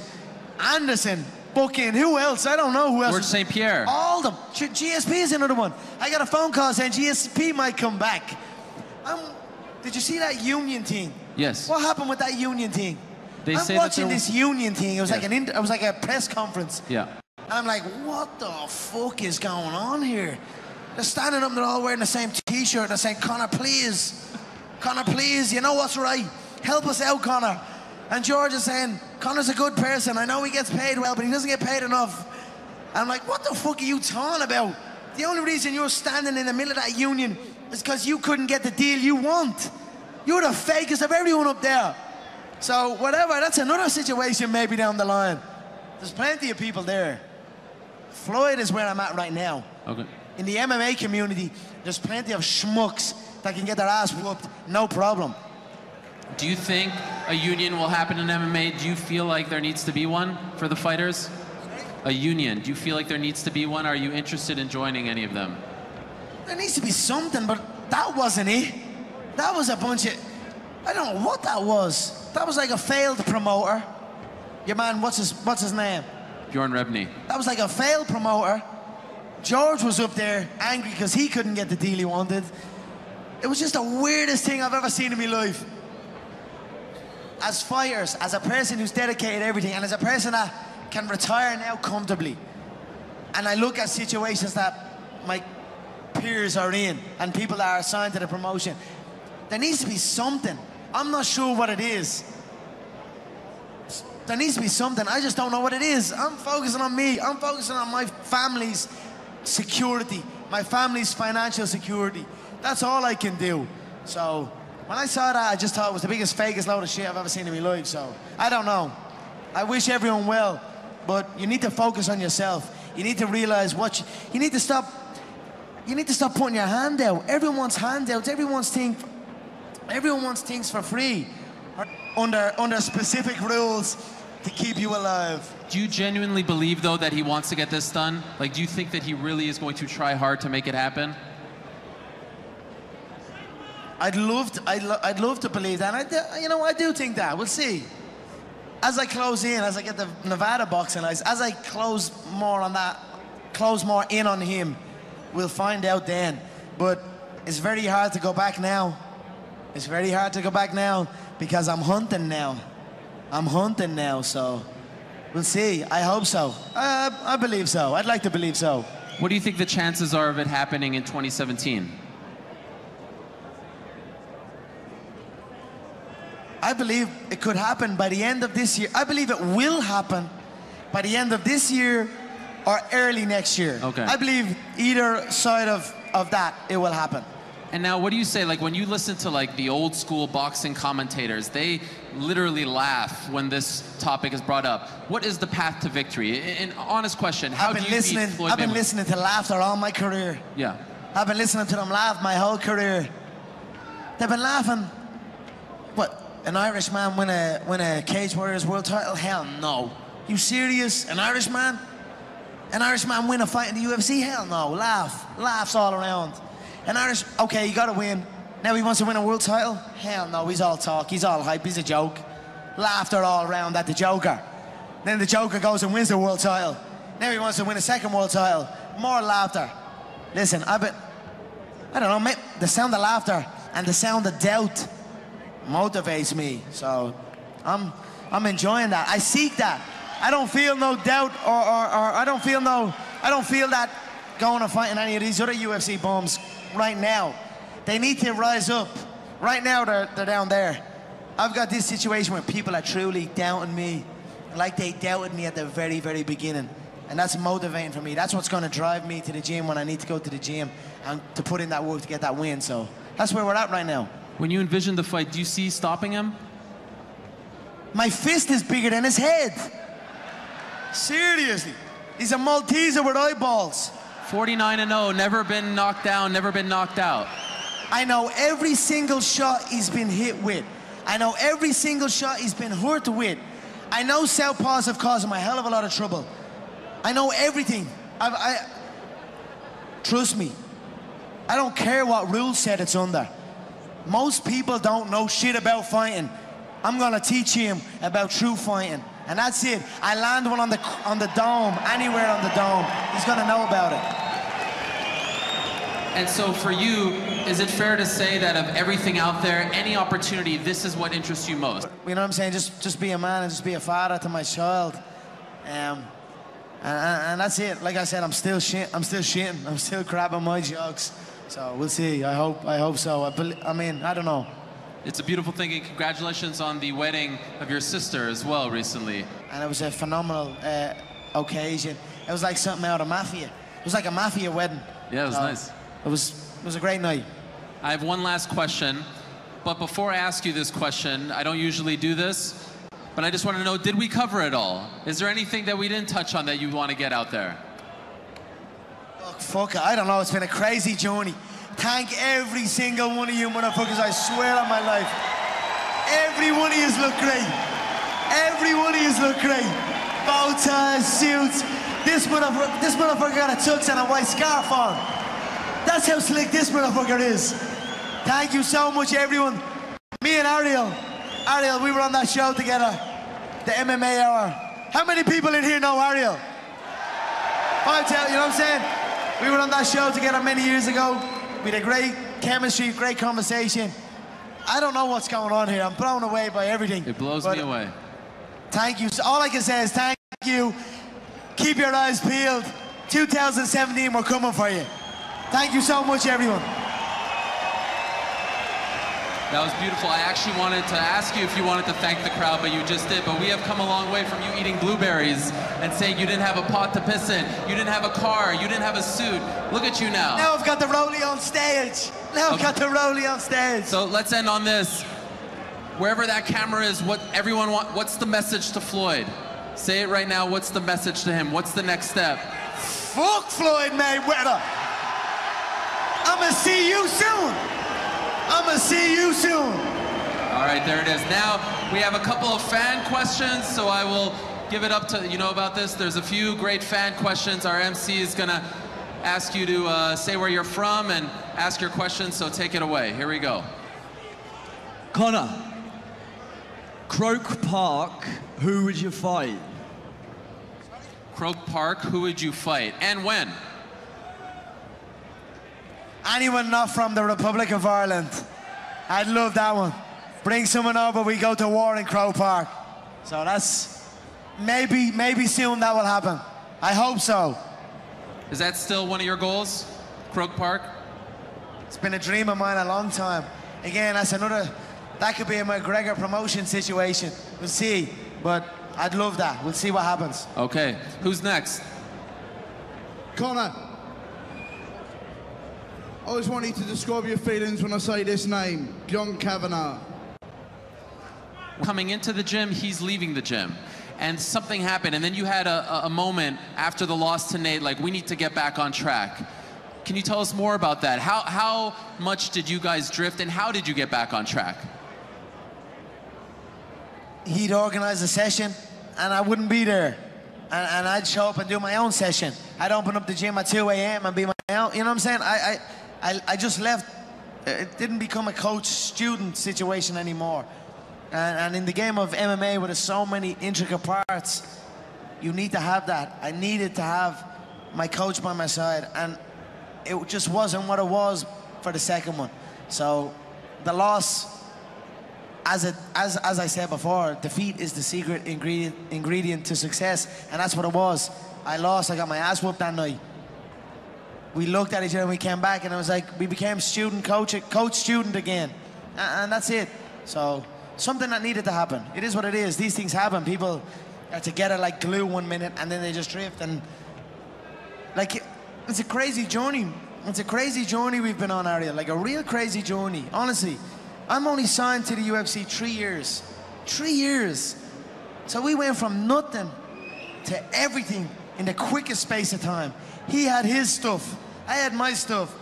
We're involved in so many different business stuff. Obviously, that's going to happen. But the defeat brought us back together and said, okay, now they're down on us. Let's come back together and let's go get it back. And that's what we done. We came back coach-student and got it done. So we're running out of time. A few non-MMA, and this has flown by. Are you having fun? Fuck me, I'm enjoying myself so much. You're having fun? Enjoying myself so much. This is a real honor. It's great to be here. A report came out today that you have turned down an offer from WWE to appear at WrestleMania. Is that accurate? I tell you, there's a lot of offers that I've turned down. I got offered the Predator movie. There's a new Predator movie coming out. And the guys came to me and was like, did you see that horse thing I done, the horse racing? Pegasus. That was like 3 days. 3 days solid work for a hell of a lot of money. For 3 days. I didn't even know it was acting. When they sent me the contract, I just checked how much I'm getting paid and how much they want me to work, and I signed on the dotted line. And then when I got to the horse track, okay, you've got to act now. I was like, here's your lines. I was like, what the fuck? I just saw the number. But it was a hell of a lot of fun. We done that. But during that 3-day course, the people from Predator who are having this new Predator movie, a blockbuster fucking, they came in and tried to sell the whole shit. We want you to be the main guy and you're gonna fight Predator. And I'm like, this sounds brilliant. How much to sell some stuff, but it's still sold shit. It's still sold nothing. So, I don't know, look. They never asked? What? They never asked for your permission? Before there was conversations, not after. After it just kind of went silent and then it just happened. But I mean, keyboard warriors, they can type anything and people think that ain't real. You said they wrote out a press release. What did they do? Did they send the army? Did they physically take that belt from me? Has anyone laid a finger on me to take that second belt or the first belt? No. I'm still a 2-weight world champion, make no mistake about it. And that's it. So do you intend on defending that featherweight title at some point? Do you intend on defending? Do you still consider yourself the featherweight champion? Like I said, all they had to do was ask. Huh. All they had to do was ask. Right now I'm walking around about 75 kilos. That's like 160 pounds, I guess. Don't get me wrong, it's a heavy cut. It's a heavyweight cut, but tell me one time I've missed it. Tell me one time I've missed the featherweight limit. You know what I'm saying? At the Aldo fight, there was no IV. We weren't allowed IVs at the Aldo fight. And it was the first time I brought in a nutritionist. I done it the best weight cut I've ever had.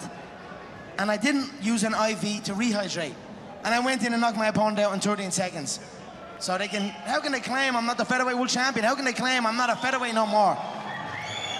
Sign up the dotted line, and I'll take a featherweight fight, no problem. But make no mistake about it, you sign me up against any of these featherweights, they're not gonna show up. And that's fact. You sign me up against Jose Aldo, how confident are you that fight takes place? He ain't showing up again, Ariel. You know that. 13-second knockout. He pulled out before. 2 years traveling the world. The featherweights are praying that I don't come back down there. So, whatever.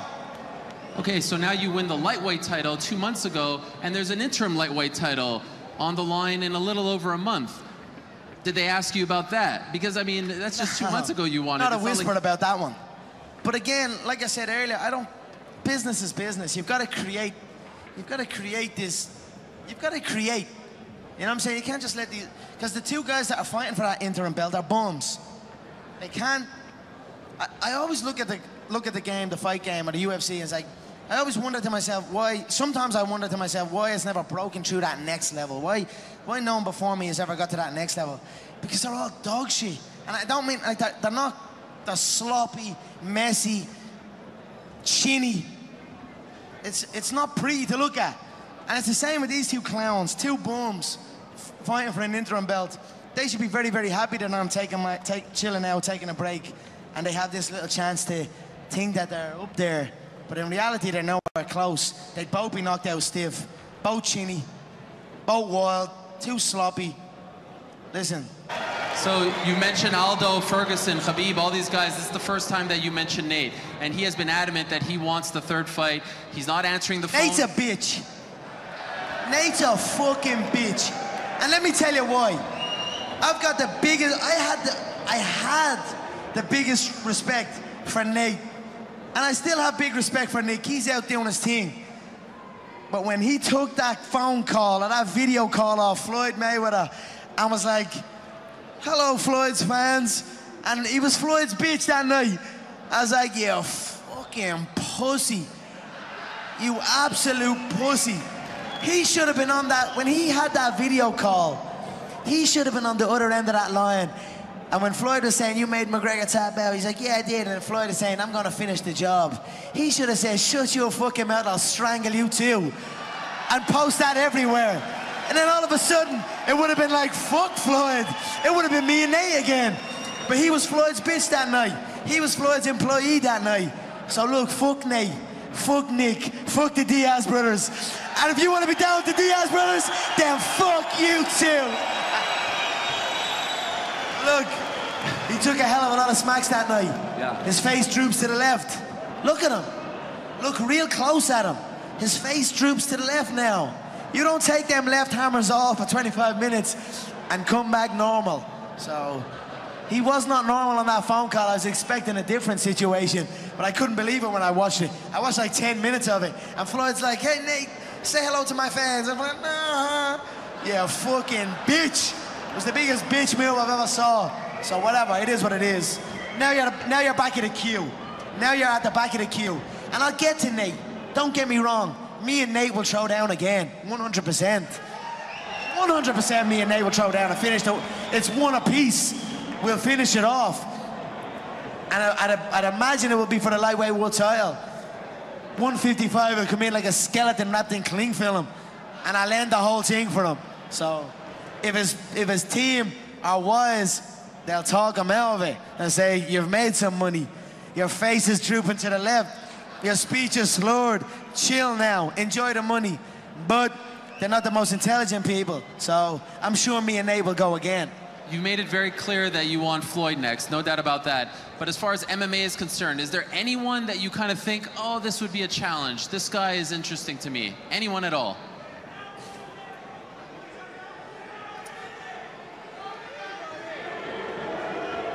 Sounds like a lot of Khabib. Fuck them all. Fuck every one of them. Here, do you see Anderson?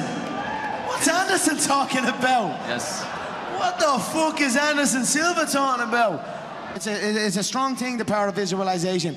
But on the night when I won that second belt, and they didn't have that belt for me, I didn't know what was going on. I was like, where the fuck is my... That was me just saying, what the fuck is going on here? I don't know what would have happened if they hadn't have presented that second belt to me. I probably wouldn't have left the octagon until that second belt was presented. And when the second belt was presented, I probably wouldn't have stepped back in it. So I don't know what that was about. You'll have to ask them. Why they try and do that, I don't know. But sometimes we you know, listen, business is a crazy business. I know all these interim belts and all these fake belts and all this type of stuff is getting done, but business is business. I don't hold no grudges over that. I still, at the end of the day, my shadow looms large over all of that featherweight division, over all that lightweight division, over the entire UFC, so they can try and fool the fans all they want, but the fans know. They know what's what. It was glaring because you seemed genuinely upset, and they had to run to the back to get it from Tyron Woodley, who you had an issue with earlier in the week. When you went to the back, did you say, hey... He handed it off, I spit-shined. He spit-shined that motherfucker, yeah? He had that thing spit-shined for me. What was the mood like in the back? Because I heard that you were, maybe, and correct me if I'm wrong, a little upset that the Fertittas didn't come back for a little toast, as was tradition, right? None of that transpired at Madison Square Garden, correct? Look, not at that time. At the Diaz 2 fight, after it had been sold, I was expecting them to be there. But for the New York you fight, were over it. No, they're gone. The Fertittas are legends. You will never see a play like that, where they roll in and they buy a company for $2 million and turn it into $4.2 billion. That is like insane. I'm not gonna say, hey Lorenzo, come to me in New York City. Frank He's was on there. His yacht. Frank was at the fight. He's on his yacht, chilling. I didn't see Frank at the fight, but look, it was me and Lorenzo thing. I still keep in constant contact with Lorenzo. I was talking to Lorenzo today. I'm going to head out to Las Vegas to settle some things, and I'm going to meet up with Lorenzo when I head out there. But listen, they are dons. They run Las Vegas. So they're chilling on their yacht. They're probably, I just picture them on a yacht with like a big 50 foot, like one of those screens on a yacht, watching UFC New York. So look, they are inspirations of mine, the Fertittas, how they handle it. Even their family, the way they carry them. Like, I've spent a lot of time with them, a good bit of time. I learned how important family is and how important those close to them are. And these are all things I'm trying to learn and trying to, as I grow and carry on this journey, you start to kind of realize what's important and what's not important. Family is a lot more important than I probably give it, you know, earlier on when I'm chasing this, I'm so dedicated, so, you know, I've got blinkers on, I can't see nothing, you know, but... Could you make this fight without the UFC? Sorry? Could you make this fight without the UFC? I mean, I believe so. With the Ali Act, I believe I can. I believe if... Especially now there's offers on the table, but I think it's smoother, we're all involved. Okay. I think we're all about good business. I've done great business with the UFC, with Dana, with everyone. I think it's smoother if everyone just gets together, we get it involved. But again, everyone's got to know their place. So we'll cross that bridge when we come to it. What do you mean by that? Everyone has to know their place. I mean, everyone's got to know their place. What does that mean? It's not like... Who are you referring to? There's Mayweather Promotions, there's the UFC, and now there's the newly formed McGregor Promotions. Oh. And we're all in the mix. So that's what I'm saying. Nobody's my boss. I know Floyd likes to say Dana's my boss in this, and he decides. Hell no. Nobody decides this. If they let people go fight jiu-jitsu tournaments, they can't stop me going to fight a boxing fight. So obviously it's smoother to do it all together, but look, everyone's just got to know their place, and everyone does know their place. Low-key, everyone knows their place, so we'll figure it out. So Dana publicly said he'd like to offer you $25 million and Floyd $25 million. What do you make of that split and those numbers? Do those seem fair to you? I'm happy that there was an offer made. I'm happy that he made the offer. We're getting there. We're moving up. First of all, I was like, this is never going to happen. He done an interview, it's never going to happen. Now there's an offer on the table. It's still not there yet, but it's closing in on it. But I believe this is the first. If Manny and Floyd done $500 million, I believe this one, cross sports, never before seen. This is the first $1 billion fight. So people's got to pay for a $1 billion fight. So it's getting there, we'll see.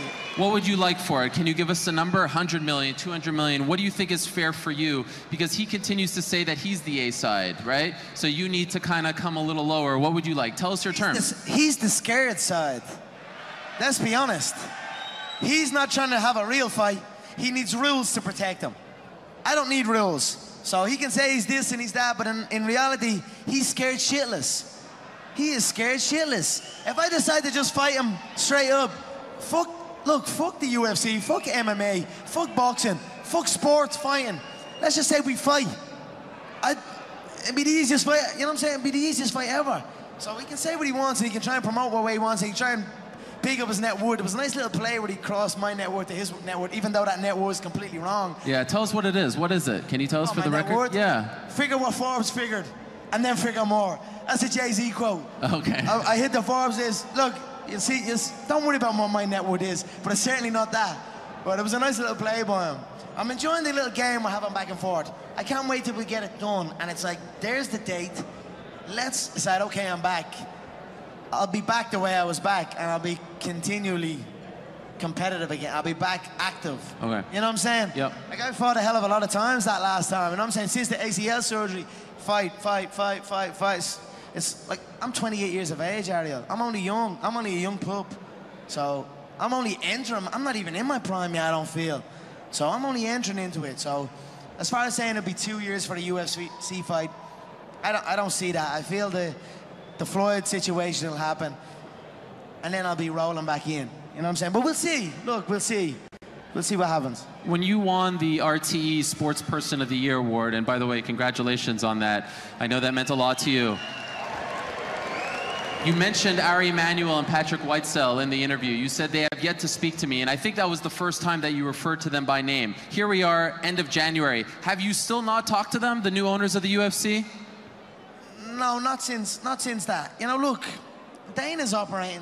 Dana's like the operating guy of it, so I've spoke to him many times. I don't know what the situation. I don't think nobody knows what the situation is.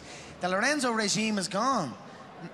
Bar Dana. Everyone that rolled in there with Lorenzo was like, I'm sure Dana walks into that office and doesn't know who's even there no more. So, look, I just leave them to it.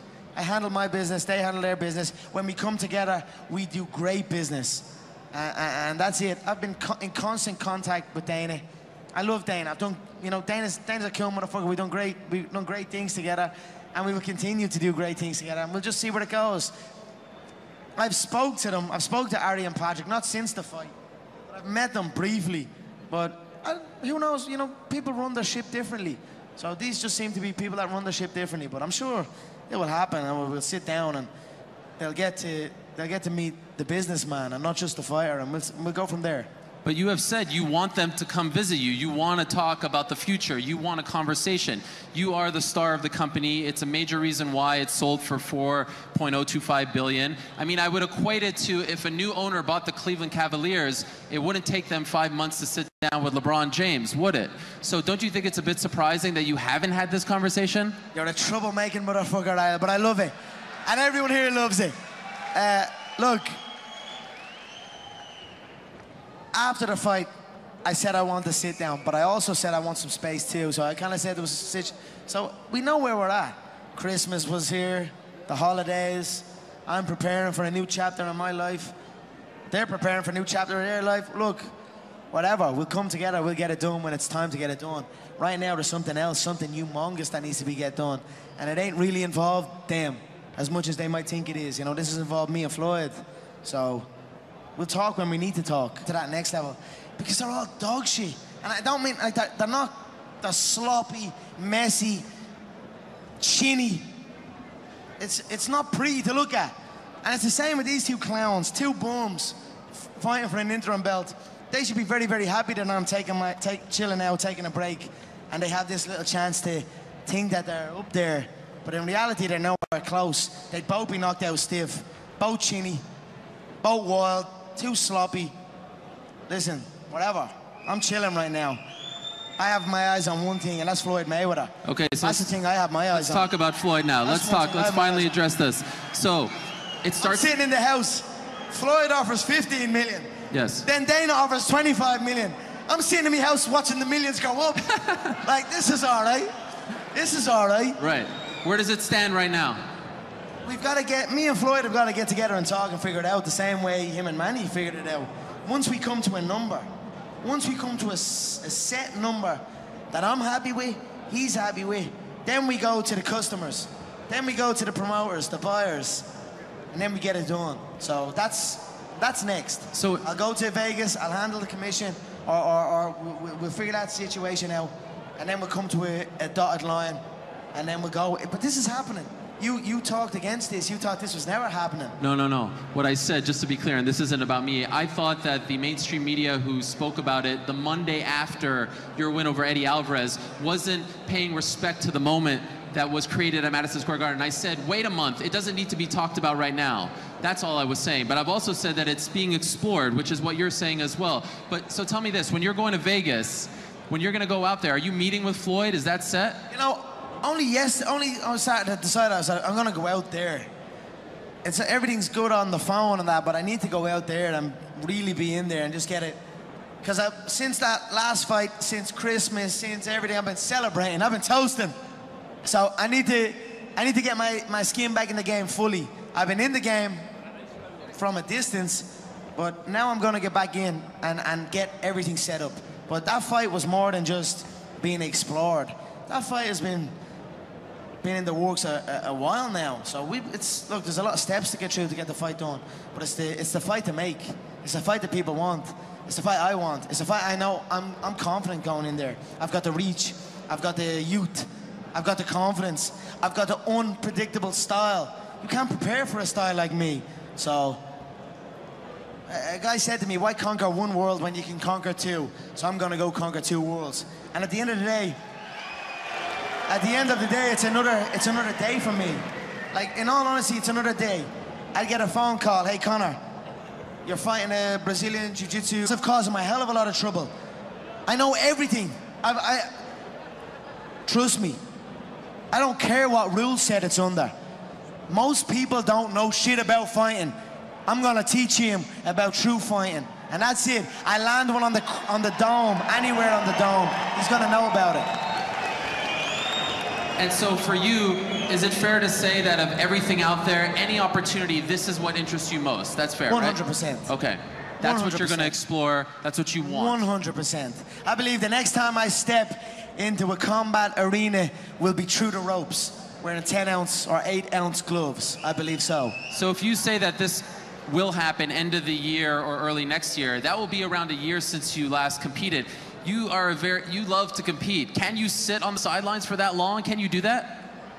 Tell you what, for 100 million, I'll sit for another year. Yeah. Oh yeah, you're right. I'm twitching sometimes. Yes. But you know, fuck it. This is historic. Fighting Khabib, what the fuck his name is, Tony, Donkey, Jose, fighting these, even Woodley for the third. It's not this. Sometimes you've got to be patient with situations, and I feel this is one of them. Plus the situation around me, Dee's about to have a baby. I'm looking forward to that. You know what I mean? I'm in a different mindset right now, so I'm happy. Everything seems to be just working perfectly for me, so the little bit of weight is not too bad. I'm okay with it this time, for now. So it could be 2 years since you fight in the UFC again. If you go through this waiting period, and then you have the fight, and then you take a break. I mean, we could look at an extended period of time. Are you worried about what would happen to your belts? No. Like I said, no matter what they try, they've already stripped me of one. They've already tried to do this and tried to do that. Like I said, my shadow looms large over that. I am that promotion. There's more people here than is currently at the UFC event right now. That should tell you everything you need to know. So they can try and fake all this other shit. Look, it means nothing. But once I get back, once I crack in again and I decide, okay, I'm back, I'll be back the way I was back, and I'll be continually competitive again. I'll be back active. Okay. You know what I'm saying? Yep. Like, I fought a hell of a lot of times that last time. You know what I'm saying? Since the ACL surgery, fight. It's like, I'm 28 years of age, Ariel. I'm only young. I'm only a young pup. So I'm only entering. I'm not even in my prime yet, I don't feel. So I'm only entering into it. So as far as saying it'll be 2 years for the UFC fight, I don't see that. I feel the Floyd situation will happen, and then I'll be rolling back in. You know what I'm saying? But we'll see. Look, we'll see. We'll see what happens. When you won the RTE Sports Person of the Year award, and by the way, congratulations. I have my eyes on one thing, and that's Floyd Mayweather. Okay, so that's the thing I have my eyes on. Let's talk about Floyd now. Let's finally address this. So, it starts. I'm sitting in the house. Floyd offers 15 million. Yes. Then Dana offers 25 million. I'm sitting in my house watching the millions go up. Like, this is all right. This is all right. Right. Where does it stand right now? we've got to get, me and Floyd have got to get together and talk and figure it out the same way him and Manny figured it out. Once we come to a number, once we come to a set number that I'm happy with, he's happy with, then we go to the customers, then we go to the promoters, the buyers, and then we get it done. So that's next. So I'll go to Vegas, I'll handle the commission, or we'll figure that situation out, and then we'll come to a dotted line, and then we'll go. But this is happening. You talked against this. You thought this was never happening. No. What I said, just to be clear, and this isn't about me, I thought that the mainstream media who spoke about it the Monday after your win over Eddie Alvarez wasn't paying respect to the moment that was created at Madison Square Garden. I said, wait a month, it doesn't need to be talked about right now. That's all I was saying. But I've also said that it's being explored, which is what you're saying as well. But so tell me this, when you're going to Vegas, when you're going to go out there, are you meeting with Floyd? Is that set? You know, only on Saturday decided I said I'm gonna go out there. Everything's good on the phone and that, but I need to go out there and really be in there and just get it. Because since that last fight, since Christmas, since everything, I've been celebrating, I've been toasting. So I need to get my skin back in the game fully. I've been in the game from a distance, but now I'm gonna get back in and get everything set up. But that fight was more than just being explored. That fight has been in the works a while now. So look, there's a lot of steps to get through to get the fight done. But it's the fight to make. It's the fight that people want. It's the fight I want. It's the fight I know I'm confident going in there. I've got the reach. I've got the youth. I've got the confidence. I've got the unpredictable style. You can't prepare for a style like me. So a guy said to me, why conquer one world when you can conquer two? So I'm gonna go conquer two worlds. And at the end of the day, it's another day for me. Like, in all honesty, it's another day. I'd get a phone call, hey Conor, you're fighting a Brazilian Jiu-Jitsu black belt. Okay. Hey Conor, you're fighting a Taekwondo black belt. Okay. Hey Conor, you're fighting a UFC world champion. Okay. Hey Conor, you're fighting boxing's pound for pound #1. Okay. It's another day for me. I get a phone call, I get the style of the opponent, the way he fights, and then I prepare to fight him. It's another fucking day for me. So that's it. Could you make this fight without the UFC? Sorry? Could you make this fight without the UFC? I believe so. With the Ali Act, I believe I can. The featherweight situation, the lightweight situation, the welterweight situation, that's a real situation also. I go in and slap that fool around. I will go in and slap that fool around the octagon. Woodley, and take that third belt, no problem. That's a real situation. Anderson, Bucking, who else? I don't know who else. George St. Pierre. All of them. GSP is another one. I got a phone call saying GSP might come back. Did you see that union thing? Yes. What happened with that union thing? I'm watching this union thing. It was like a press conference. Yeah. And I'm like, what the fuck is going on here? They're standing up, they're all wearing the same t-shirt, and they're saying, Conor, please. Conor, please, you know what's right. Help us out, Conor. And George is saying, Conor's a good person. I know he gets paid well, but he doesn't get paid enough. And I'm like, what the fuck are you talking about? The only reason you're standing in the middle of that union is because you couldn't get the deal you want. You're the fakest of everyone up there. So whatever, that's another situation maybe down the line. There's plenty of people there. Floyd is where I'm at right now. Okay. In the MMA community, there's plenty of schmucks that can get their ass whooped, no problem. Do you think a union will happen in MMA? Do you feel like there needs to be one for the fighters? A union, do you feel like there needs to be one? Are you interested in joining any of them? There needs to be something, but that wasn't it. That was a bunch of, I don't know what that was. That was like a failed promoter. Your man, what's his name? Bjorn Rebney. That was like a failed promoter. George was up there angry because he couldn't get the deal he wanted. It was just the weirdest thing I've ever seen in my life. As fighters, as a person who's dedicated everything, and as a person that can retire now comfortably, and I look at situations that my peers are in and people that are assigned to the promotion, there needs to be something. I'm not sure what it is. There needs to be something. I just don't know what it is. I'm focusing on me. I'm focusing on my family's security, my family's financial security. That's all I can do. So when I saw that, I just thought it was the biggest, fakest load of shit I've ever seen in my life. So I don't know. I wish everyone well, but you need to focus on yourself. You need to realize you need to stop putting your hand out. Everyone wants handouts. Everyone wants things for free. Or everyone, you know what I'm saying? You've got to put in the work. You've got to grind. You've got to go through the struggle. And you've got to get it. If you deserve it, go get it. If you're being, don't complain, don't cry. Get the fucking work and go get it.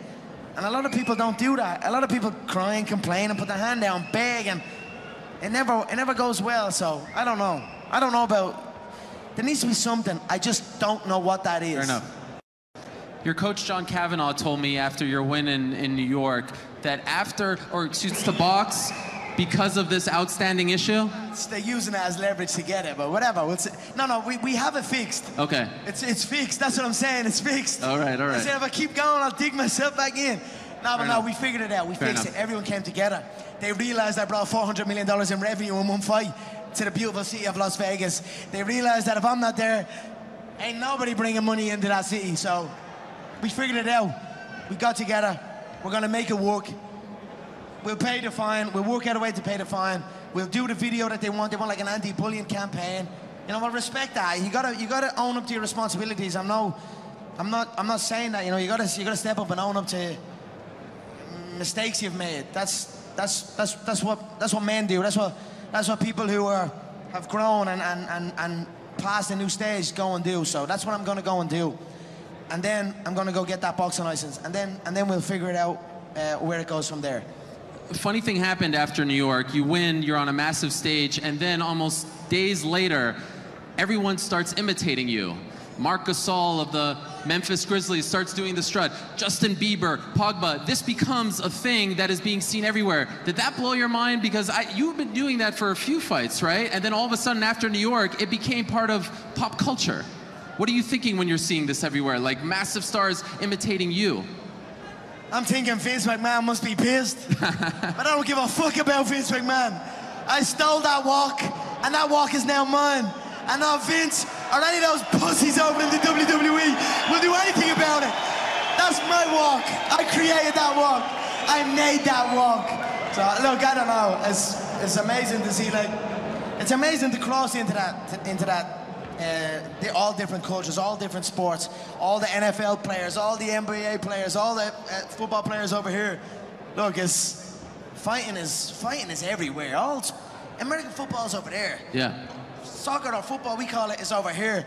Fighting is fucking everywhere, and we're finally seeing that. So I'm very happy, very proud of it. And look, it's a beautiful time for the fight. It's a beautiful time for me in the fight game. We're finally being recognized for the work we do. It's a dangerous, dangerous business. I've witnessed everything in the game. I've witnessed the lowest of the lowest, the highest of the highest.